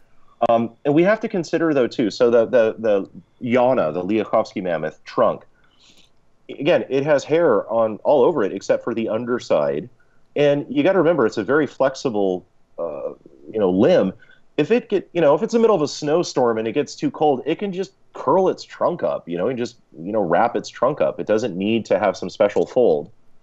And we know also mammoths, like elephants, habitually will rest their trunk on their tusks.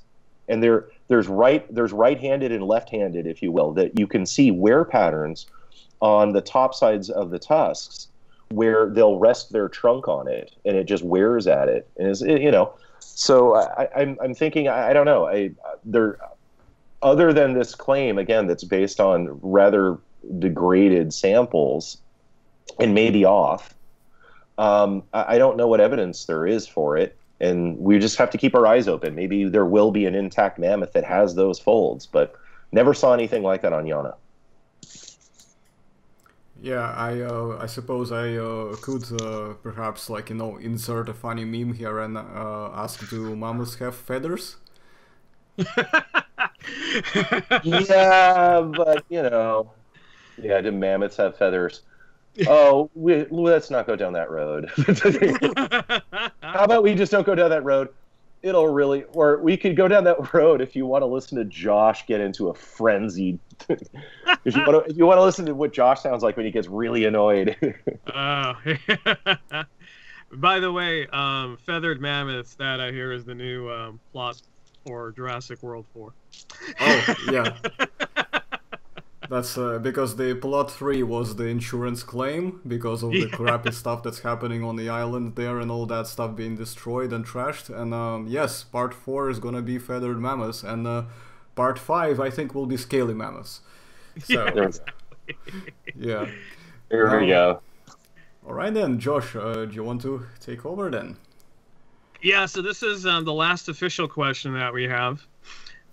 So you've talked about all the incredibly preserved Ice Age fossils that you guys found in the field, mainly mammoth that was found in the field. When you and I last talked, you also shared with me some incredible preserved soft tissue from the museums, including St. Petersburg, which I think is worth talking about. Because it's stuff nobody even knows existed. I didn't even know it existed until you showed me photos. So what other amazing specimens from the St. Petersburg Museum and other museums while you were on location with National Geographic would you think would be honorable mention? Oh, beyond honorable mention. I'd say, again, if you like mammoths, go to the St. Petersburg Museum. Do it. Because, again, they have...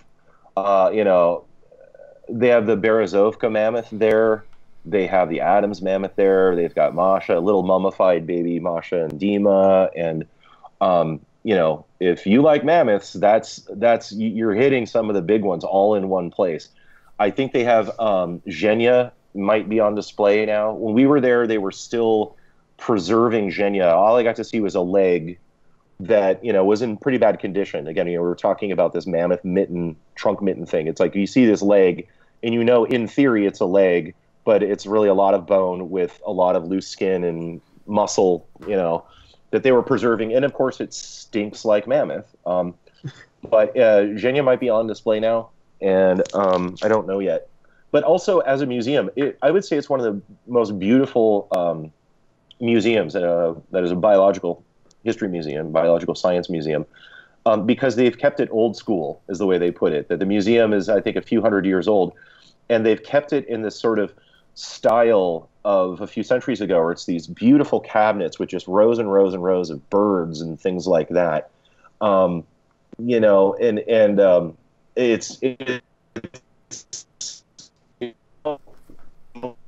view a museum of the past to look like it's how most of us view a museum in the past to really look like, where you're just, an entire room of whale skeletons and cetacean skeletons. And it's as an art form in itself that is not being done in museums the way it used to. You want to see a thylacine, and if you'd like to see a dodo bird, go there. It's kind of cool.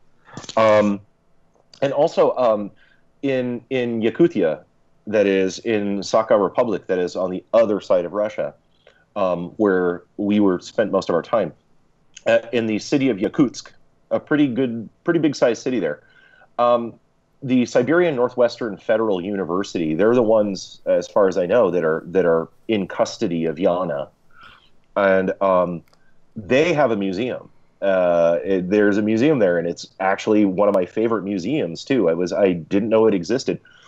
When I was there, they had a woolly rhino skeleton on display, and woolly rhinos are cool. Oh, by the way, St. Petersburg as well. They've got the mummified head of a woolly rhino, which is really cool. Yeah. That's like,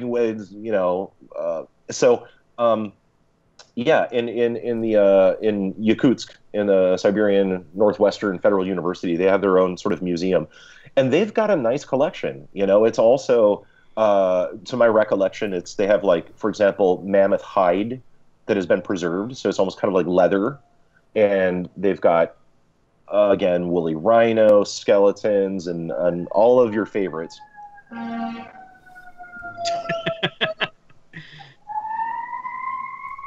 you guys hear that? Yeah. Okay. And so their museum was pretty spectacular again, because they have, for example, cave bear. that there may actually be a special kind of Arctic cave bear that was smaller. And so they've got it was a hell of a few hours wandering through there, just glassy-eyed looking at all the stuff they have, because again, they're one of the few museums that isn't just exhibiting skeletons, but they are exhibiting preserved tissue as well, which is really cool. Yeah, no, I know. I remember you sent me pictures. Like there was one picture you sent me where it was just a display case of nothing but like cave lion skulls. Yep. That was really amazing to see. Another picture you sent me, they had a mounted paleo bison skull with the fur, like fur patches still preserved on the skull. Like, there was some incredible stuff that I remember seeing, like, oh my God, this is, soft tissue preservation is my thing. As you know, that we've been doing with the dinosaur skin charts. But if you want to talk about Ice Age soft tissue preservation, I mean, these museums have some of the most extensive soft tissue preservation for fauna that I've ever even seen anywhere in the world. Oh, absolutely. And that's the thing is, I think a lot of North American paleontologists, Ice Age paleontologists, are certainly have a right to be a bit jealous, because you have these folks working in an area of the world where they're not just getting skeletons, they're getting frozen materials like Yana, and those are really rare and precious. And as climate is changing, I think maybe we need to spend more time searching for more of those specimens before they melt. Yeah. Yeah, no, definitely. So yeah, no, as far as that is, I'm all wrapped up here. Arson, back to you. Okay, thanks very much, Josh, and thank you, team, once again for answering. It was really nice to hear about these interesting specimens, and something I am already dying to check out, but you're just making it even more interesting, so I'm gonna be teleporting, I guess. I'd lost audio.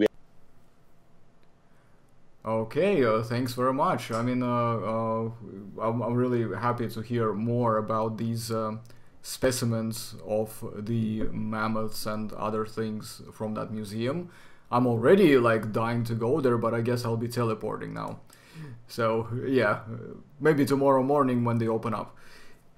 In any case, my question would be that this, along with the Castroville mammoth, what additional animals were discovered on the same area in the farming grounds, Tim? Yeah, see, this was something that didn't really make it to the press, and I think it's because the press coverage, it was just like, hey, a mammoth, the first one ever found in Monterey County. And we didn't really advertise it because, again, we were concerned about safety and security, that we didn't want, just looters or somebody showing up thinking that they're going to find the La Brea tar pits, which wasn't the case. But it's that the area we were digging was clearly some kind of mud trap in some kind of waterway. And that not only was there a mammoth, or at least 20% of the mammoth, is there were other animals clearly met their fate in the same area. And we found mastodon, we found Camelops histernus, that was yesterday's camel. We found Megalonyx jeffersoni, Jefferson's ground sloth, and we found bison also. Josh, do you remember which bison? It wasn't Latifrons, was it? No, I mean, we only found the teeth, right. So we wouldn't even be able to determine what it was. But it was probably antique bison. Yeah. So the one with the really long neural spines that go up the shoulder. It almost looks like a fin. It's pretty wild species. And there was also a horse, but it's hard when you get to those. When you get to a certain stage of horse evolution, sometimes it's hard to tell which one you're looking at. But we were getting some kind of small horse, something the size of a little burro or something like that. And we were also getting, by the way, horses in Siberia as well that were showing up with woolly mammoths. Cool, awesome sauce. And Now I guess next question, Josh. Go ahead.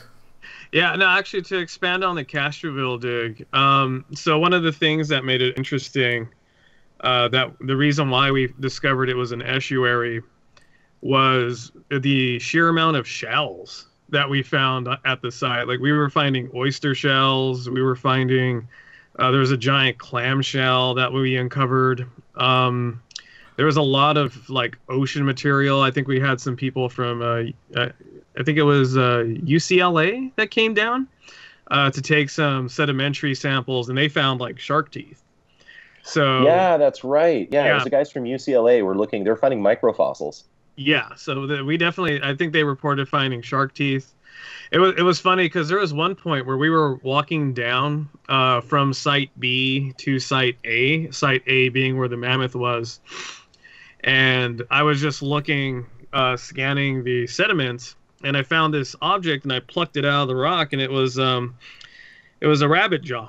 It was a fossilized rabbit jaw, and there's this great shot where we have like this Tupperware of nothing but insectivores and rodent species, and along with that was just the giant rabbit jaw that we literally dug up out of the sand like a couple of minutes later. So yeah, I mean that site was like, it was unnaturally rich with fossils for it just being a mammoth site. Like we had a lot of large fauna.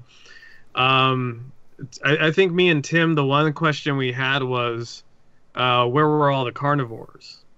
Like we didn't find any carnivores and anything like in terms of an apex predator.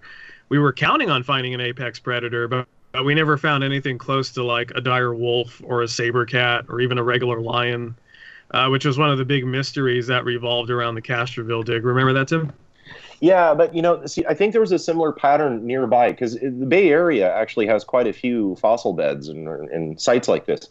There's an area in Fremont that decades ago, they were getting the same faunal assemblage that we were finding, and I think it was the same thing, as there was sort of an absence of predators. If I had to guess for the Castroville site, it's simply because, well, things like dire wolves aren't going to get stuck in the mud the way a mammoth would. You know, again, like modern African elephants, you can see, go look up online, you'll see images of modern African elephants that have gotten trapped in a muddy lake bed and their own body weight just shoves them down in the mud. You don't get that with, canids and things like that. They're a bit too nimble and a little too light. I mean, why would you get that at the La Brea tar pits? Well, that's different. Sticky, bituminous tar is a lot harder to get out of once you're trapped in it than just mud. And I think that might be one of the reasons, is we're just getting larger, clumsy megafauna that are, getting stuck in the mud and dying. But then, saber cats and things like that, not as large, not as likely, Yeah, so I mean, yeah, it's one of those ongoing things. Like it was strange because we had like this huge window into the ecology for Castroville with this site. But at the same time, we were looking for more answers in terms of like, okay, well, what was feeding on these animals? Like that was the big question. Right. All of us had was like, well, who's feeding on all the dead herbivores? And it was just one of those ongoing things. Well, I mean, I think you can also, we have natural examples among living mammals that you can have areas where you just don't really have a lot of predators. Just because there's a niche for a predator doesn't mean that something always falls into that niche. That you can have, again, roaming bison nowadays that aren't necessarily getting, ganked by predators, other than the little babies or, of course, wolf bait. But that's what I'm taking out of this interview: wolf bait. Wolf bait. Hashtag wolf bait. All right. So, all right. Bonus question number 2. Where is our old friend, the Columbian mammoth? Where is the final resting place for the Columbian mammoth? Like, where did all these fossils end? Well, it's not a final resting place yet, but it's that we've thousands of fragments. It is currently at Foothill College, right here in the Bay Area. Foothill College in Los Altos Hills, California. The Foothill College lab, it's actually the archaeology lab, has the mammoth remains, and we have a number of students who have been working diligently for several years now, basically gluing bits back together. And you keep in mind things like we found a scapula, a shoulder blade, but it was so fragmented. It's in tiny little pieces that we may never just get around to gluing it together. It might not really be possible. So they're currently right now they're being conserved, and when we get enough of it together to have something to display, we're, of course, the families, the family who own the property and the family who are the farmers on the property, it's their decision of where to put it. And so that may be another few years, but there'd been discussion of having it on display, perhaps in Castroville, so the people of Castroville can see what came out of their soil. But right now, it's becoming a slow, arduous process of just gluing it bit by bit back together of what we have. And again, keep in mind, we've got about 20% of a mammoth. So, but it's still cool. Yeah, no, I know. I mean, we tell people 20% of a mammoth. We also got to remind people, too, though, that shy of the La Brea tar pits, I mean, even in the La Brea tar pits, we rarely get an articulated specimen. So what we get are jumbles of bones, and almost all of the skeleton mounts that you see at the tar pits are chimeras. Right. So not one of those assemblages are from like one solitary animal. It's from the dozens upon dozens of assemblages that they find at the tar pits. So to even find 20% of an animal is still a good amount. Like, for an example, I think there was a mammoth that is on display at the Children's Museum up north. Was that the museum, Tim? Right, the Children's Discovery Museum in San Jose. Yeah, so that mammoth, for the most part, is comprised of just the skull and maybe like a bit of like femur or scapula. Something like that, yeah, something like that. But to put it in contrast with the Castroville mammoth, the Children's Museum mammoth is less than maybe like 10%. Yeah. So the Castroville mammoth actually has a larger percentage for materials discovered for a single animal. Right. Which, when you're looking at 20%, that's actually pretty high. That's actually very abnormal for your average Joe to discover it, like in a wash or on a farm or something like that. So it is very significant to find that 20% of an animal. That is a large, especially when you're talking about mammoth, because it's like, okay, 20% of a mammoth, what is that? And it's like, well, if you start adding up the square footage, scapula alone is like over 2 to 3 feet. A femur, or the humeral head is like as big as my head. It's a bowling ball size of a bone process.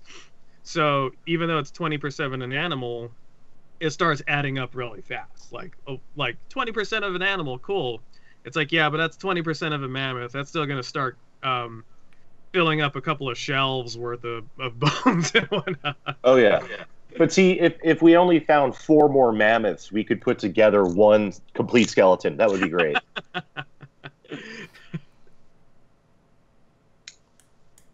Yeah. No, that's definitely the angle. All right, back to you, Arson. Sure thing. We've read up on the mammoth tusk miners in Russia, and Nat Geo, even as in National Geographic, in case somebody didn't understand my abbreviation there from the viewers, they even released a companion issue shortly before your special was released. Now, we've heard that some real dangers with tusk mining concerning rock slides and cave-ins happening. Like, was this danger like a real thing to you while you were, that you were encountering during the filming? The segment where you were in the caves. Was that like the real thing, like that? Yeah, that you could actually it's not. You saw the caves. It's not really safe. I mean, I thought it was safe enough, but at the end of the day, it's afterwards. I found out like the following day the cave had collapsed. It was like, oh, maybe it wasn't as safe as I thought it was. From what a couple of things about the tusk mining here, that is tusk hunting, is you can understand the local motivation. Is that you have these towns that are really remote. Income and means for an income is very limited. I mean, a lot of them are like fishing and things like that. And then here, all of a sudden, through change of interest, mammoth ivory becomes as appealing as African elephant ivory. And in fact, there was, from what I understand, about over a decade ago, there was a point is that you have a large, for example, Chinese consumer market for elephant ivory. And the thought was like, hey, what if we try to get them interested in mammoth ivory instead, to really take the pressure off of, not driving African elephants into extinction, or even just killing them just to take the damn ivory, which is also just really horrible. And it's, as far as I understand, it's kind of started to backfire, because you have these populations up way up north that are just surrounded by thousands and thousands of mammoths just coming out of the hillsides, and it seems like it's a practice now for a lot of villages for like the month of summer, that is August, effectively, that the villages become somewhat depopulated, where anybody under the age of, anybody above the age of about 12 or 13 and under the age of like 55 or 60, the men are out there potentially risking their lives to go hunt for ivory. And a lot of them are going to the coast. They're going to the North Coast. And there's a danger there, because that's where the polar bears come looking for food. And, issues about global warming and whatever, all we can say is this, is that the polar bears usually show up not fat and healthy the way we usually see them in movies, but their habitat is changing, and they're getting a little bit desperate and not as well fed, thus making them even more dangerous. And so there is a concern. And these are people that have lived in and amongst these creatures for a long time, and even now it seems like the sentiment is that, yeah, you don't go there unless you have a rifle and a few guns, and don't go alone, you go in groups, because people are, getting attacked. And you got to think about it. They're doing this for the sake of getting mammoth ivory.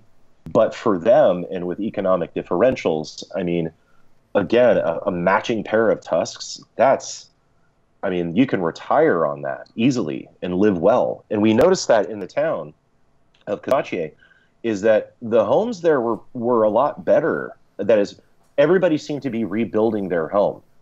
It was one of the few small towns where we were seeing like satellite dishes on the roofs and stuff like that. And how is it that this small remote town, there are no roads to this town, and it's like a day boat ride from the next thing that is a town?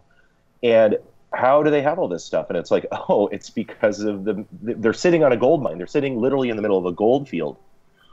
And of course there's, there's a large organized operations. I wouldn't use the term mafia.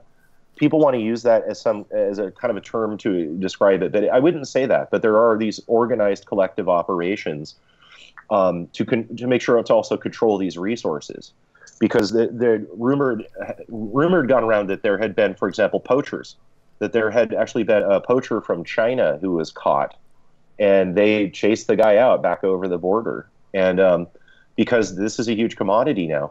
But so things have kind of backfired. That is, okay, it's alleviating pressure from living elephants, but now what is it doing to the fossil record? These things have been in the permafrost for thousands of years. Yana the mammoth had been doing just fine for the last 42,000 years, being frozen in the permafrost. The only reason she was discovered was because of the tusks. Okay. Luckily, the tusk hunters were cool enough to contact researchers and go, hey, go find this, check it out. But I saw in these operations, I saw tusk hunters where you see just a field of bones, just a pile of museums worth of bones that were simply excavated out because they were in the way of the tusks. They're just going through the permafrost to look for the tusks. And the bones are merely byproducts that are kind of cast aside. And it was kind of sad. I mean, I literally saw at Muskaya, I saw dozens of mammoth skulls, like really cool, intact, full woolly mammoth skull, just laying there, you know.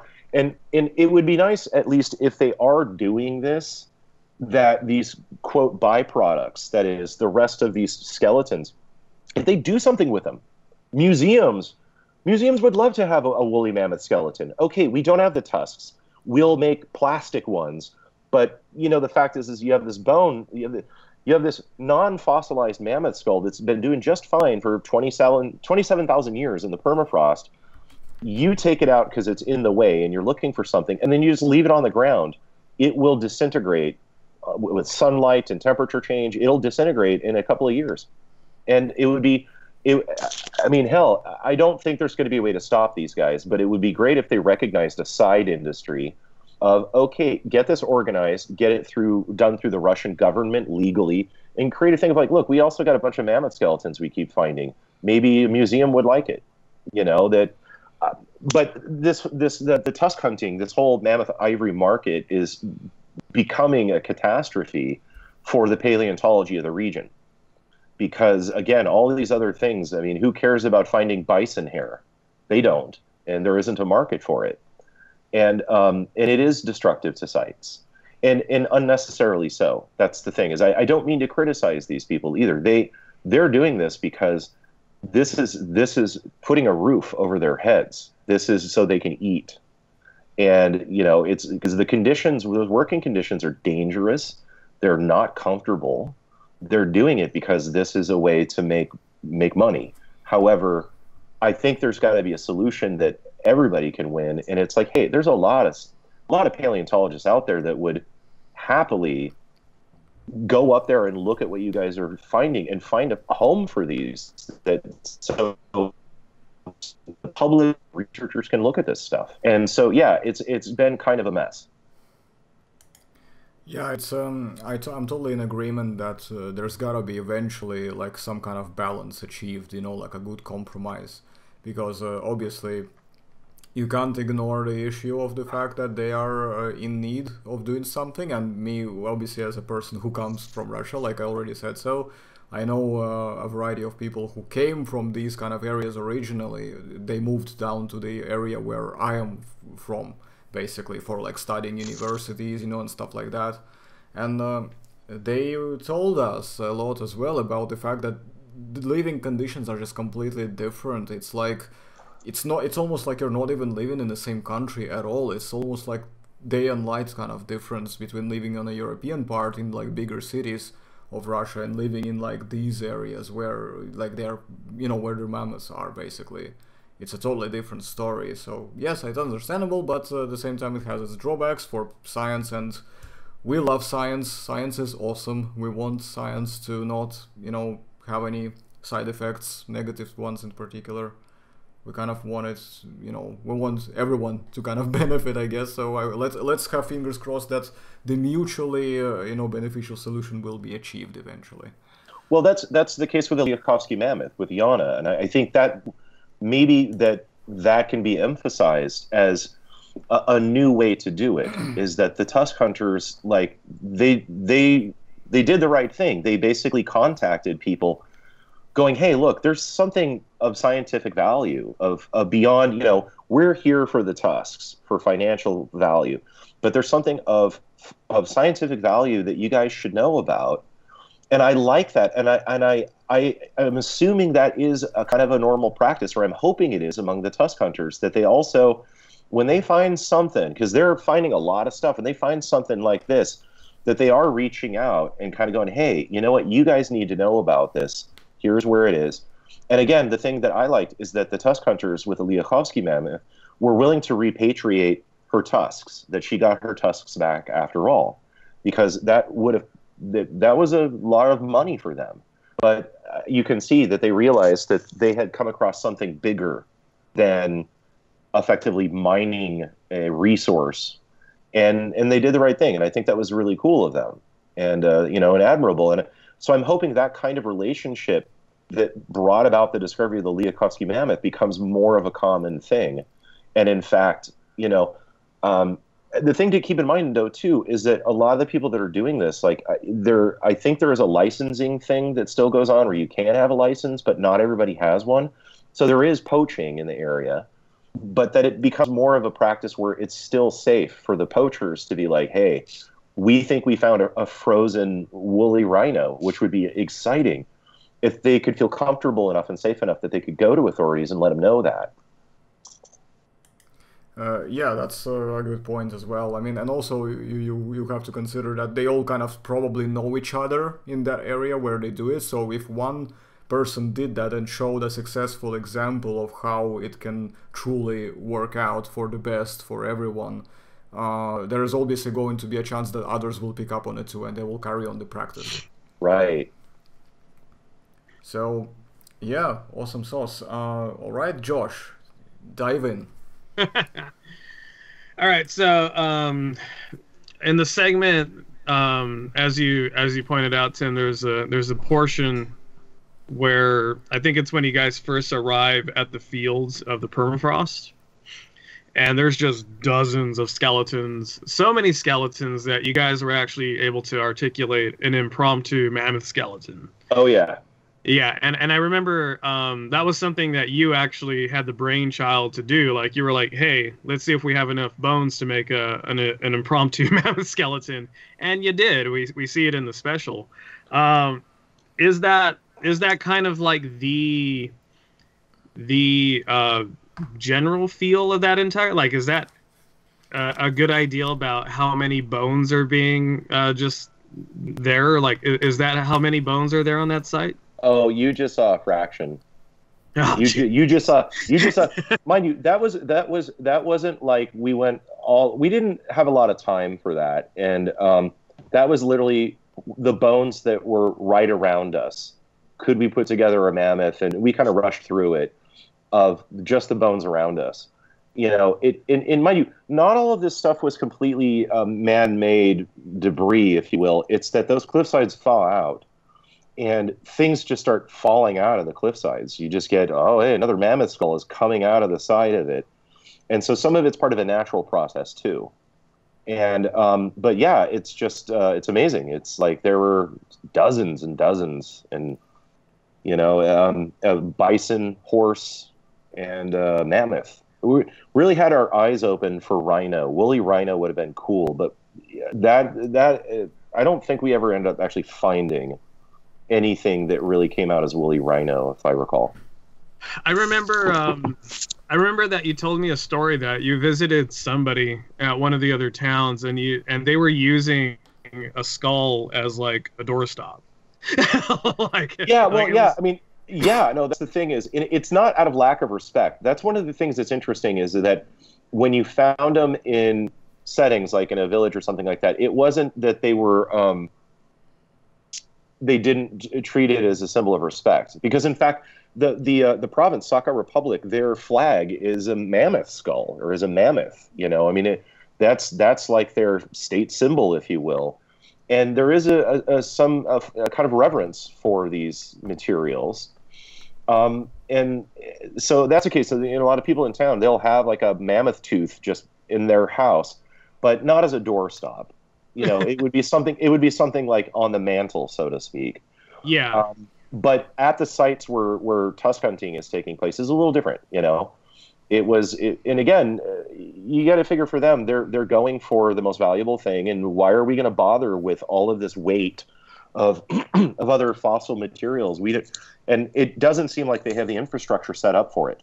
That is to say, the mammoth ivory market and black market are very powerful, and there's a really clear flow of materials out of that area. But something like, well, how the hell do we get mammoth skulls out of here, and who really wants one? And will we have buyers over the border really, you know, pay us a lot of money for a mammoth skull? Probably not, or at least per pound, not at all the way mammoth ivory is valued. Yeah, no, I mean, in terms of like the example of just the bones that are just there in the doorway, it's mainly just to illustrate to other people like exactly how much material I'm thinking in my head, and I'm thinking a lot. is so common in these areas. It's like almost almost like fields of bones that are just there and just, you know, as you pointed out, just thawing out of the hill. Like they're literally just spilling out of the hill every time the summer comes and the rains hit and the ice turns to water and it washes it down a stream, you know. But it doesn't seem like it's like that everywhere. It's just that you'll have these areas that are clearly deposits, and then, you know, and you have to know, as a tusk hunter, you have to know where the big deposit areas are and go there. You know, but it doesn't mean that you just, wherever you throw a rock, you'll hit a fossil.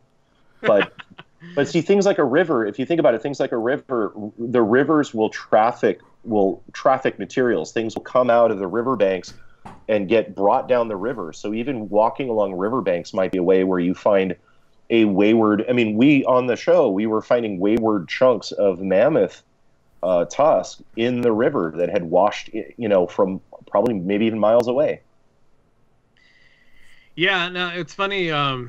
It's funny, really fast, before we wrap up, that you mentioned just how the rivers worked, because I remember when you invited me to be a guest speaker at Stanford, when he gave a lecture about the Castroville mammoth and mammoths in the Bay Area. Sure enough, after the lecture had ended, someone came to us with yet another mammoth. Right, right. Like it was known as the Pacifica mammoth. I think it's what it's been called. I don't think it even got a title, but it's basically that, oh great, more mammoth is coming. Oh geez, there's what enough with the mammoths already. Well, I mean, for me it's exciting because, you know, guys like me, we never get tired of it. But yeah, I mean, it was one of those moments where it's like, yeah, is this kind of the eureka moment that they have almost every summer in these bone assemblages that happen out in the middle of the Siberia?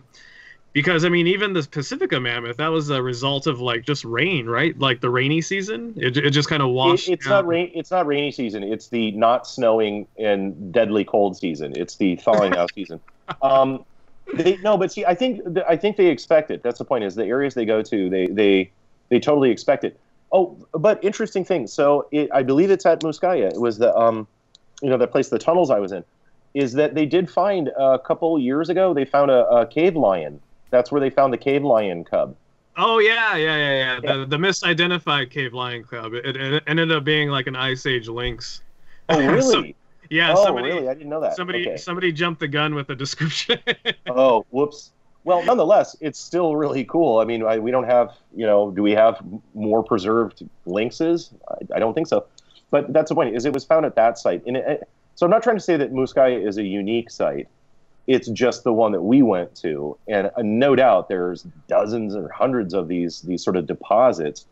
But the only people that know where they are really are the locals. And of course, the locals are not going to welcome outsiders. And of course, you have to have a permit and all these other things anyway. And yeah. Yeah, no, it was good times though. Oh, yeah. All right, that's it for me, Arson. Yeah, I've got the last question, after which we'll probably wrap up the session, but in any case, let's get into it. So, what was the Columbian mammoth's role in the Pleistocene ecology of North America? That's the first part of the question. And the second part of the question is, what kind of niche partitioning, if any, would we have seen between the Columbian mammoth and the American mastodon? Thank you very much. Okay, good question. The Columbian mammoth, you know, you can see is the niche is large herbivore. You know, large herbivore, and it's not so large or eating so much that it's chasing out the other herbivores. You know, and because you know, so we see these assemblages where you'll see Camelops histernus next to a Columbian mammoth, where you can imagine, as we see megafauna today, where you could see easily a Columbian mammoth, a small family of Columbian mammoths there, with some Camelops just kind of nearby, ignoring one another, you know, grazing and just chilling out, and I don't know, maybe having a little bit more comfort and safety in numbers. And that's really its niche, is you. But the second part, that second question, I think based on morphology, a difference between a Columbian mammoth and a mastodon, they don't, My suspicion is they're not competing. They're not in competition with one another, and it's based on morphology. Is that the mammoths are grazers, like cattle. They got their heads down, so to speak, or their trunks down, and they're getting a lot of grasses, a lot of things like that. And there's even some evidence that the tusks themselves are being used sometimes as almost like a clearing device, because you can see abrasions on the underside of the tusks and you can see silica buildup, which is coming from grasses, that they're somehow using it to maybe, I don't know, move bushes out of the way so they can get to the grass. Mastodons, though, if you look at them, they don't have curved tusks. That their tusks point forward. That would not work at all. That is, those are very different tools than what the mammoth has. That these tools are not for clearing stuff away. Instead, they're more likely to be browsers. That is to say, they're going after shrubs and bushes and things like that, where if the tusks are facing forward, they can poke into the bush, as opposed to if they're curved up, you're pushing the bush out of the way, so to speak, before you can reach it. So it's as if its tusks can be there to sort of gouge in, and then they can just eat. And again, you can't have mastodon tusks, the shape that they are, and really be an effective grazer with your head down, because they kind of point forward. So it's likely that mammoths and mastodons were never in competition, because one is eating what's on the ground, so to speak, and one is eating what's a little bit higher up. It's eating, shrubs and low trees and bushes and things like that. I don't know if that has been verified by looking at any kind of coprolites or fossil poop, or even just old poop, if we can see that the mastodon droppings are different than mammoth. Feel free to tag me in anytime, Tim. And tag in, Josh. So, I mean, what we're looking at with mastodons and mammoths, the key differences that we're seeing in their what ecological niches they're having in terms of what they eat, it's actually very evident in the dentiary. So if you look at mammoth teeth and you look at mastodon teeth, right. They got two very Tim. I saw the light bulb on Tim. Oh yeah, I forgot about that.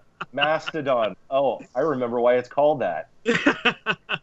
So the teeth on a mastodon are very different than the teeth on a mammoth. The teeth on a mammoth are, as Tim pointed out, grazing. They were plains animals. They were breaking down tougher plant material in terms of grasses, certain foliage and trees.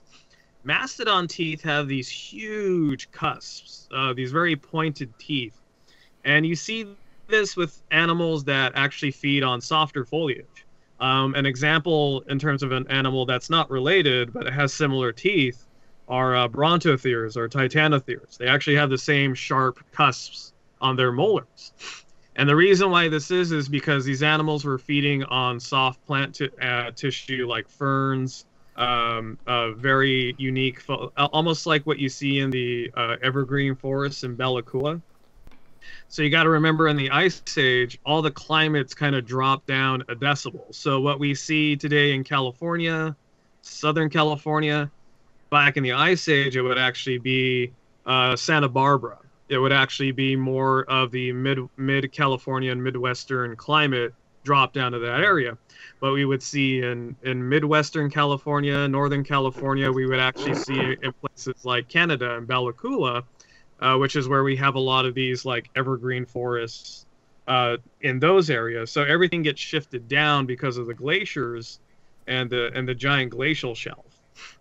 So that's what's dictating the diet for these animals. The mammoths were specializing in grazing and plains grazing and breaking down tougher plant material. This could be a reason why we're finding animals like woolly mammoth up in Siberia and not animals that are more dependent on soft plant tissue, because these plants aren't going to grow in these harsh conditions, but you can get grasses and other shrubbery fairly easily, and mammoths are specialized to feed on that. Versus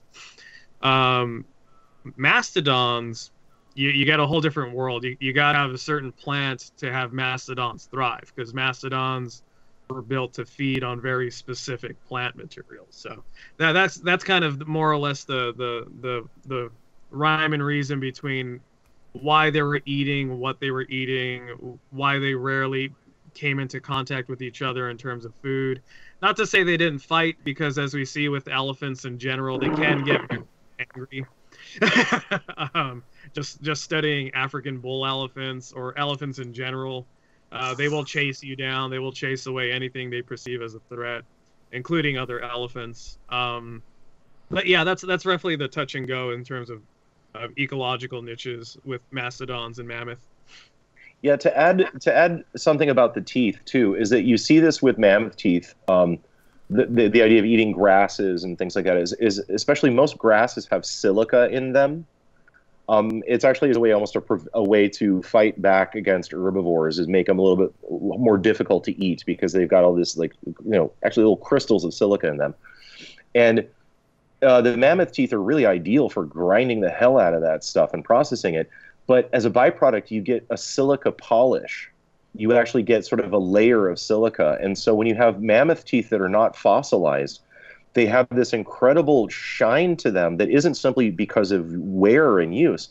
It's also because there is actually a nice layer of silica on the grinding surfaces and in the little cupules from eating grasses. And to my knowledge, you don't see that same kind of thing in mastodons. I mean, their teeth are much more for mashing up leaf matter and things like that. Cool beans. Well, that's really interesting. I'm just like, blown away by this, like back and forth, like, oh yeah, by the way, this, oh yeah, I just remembered that, and it's really awesome. Yeah, I love that. It's well, that's what happens when you bring two mammoth specialists on the show, I guess. It would be expected. But in any case, we have reached the conclusion of our session, and I would like to thank Dr. Tim King for joining us and sharing his experience and input and his knowledge. Thank you very much. Hey, Tim. Thank you, and thank you for having me. It's a real honor. And I hope we will, hopefully, and we'll see how the viewers as well respond, but I think they will be more than happy, because I have a lot of mammoth lovers on this channel, and they will probably be begging for Tim to come back again at some point. So, I mean, they did want Josh to come back, so now Josh is like pretty much non-stop on this channel. So, and I wanted to say also thank you to Joshua Ballze for once again helping me out and helping to arrange this amazing session and make it happen. And also helping me out to sort of, because I was really busy after I came back from holiday. Things were being really hectic and crazy, and he really took it on himself to arrange, the structure of the program, and I kind of had to almost go into the last minute and review it and be like, okay, I think we're happy, and it actually turned out very well. Thank you, Josh.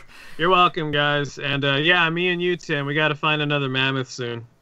Oh man, I don't know. Can we let's find something else, man. Megatherium. I'd kill. Can we just go to Megatherium? We'll do Megatherium. You know what? We did find ground sloth. We did find. Yeah. So anyway. All right, you guys. Yeah, Megatherium. Thanks sounds again. Good. Yeah. No worries, no worries. So in any case, now I will just conclude the session on my behalf as well. I want to say, those of you who are new to the channel, please make sure you hit that like button and absolutely smash it as hard as you can, and also subscribe. And I would like to say that I am grateful to all of you for supporting the channel, and I love you all to bits. And thanks for watching. I've been AK Rex, and now it's time to go. Goodbye until next time.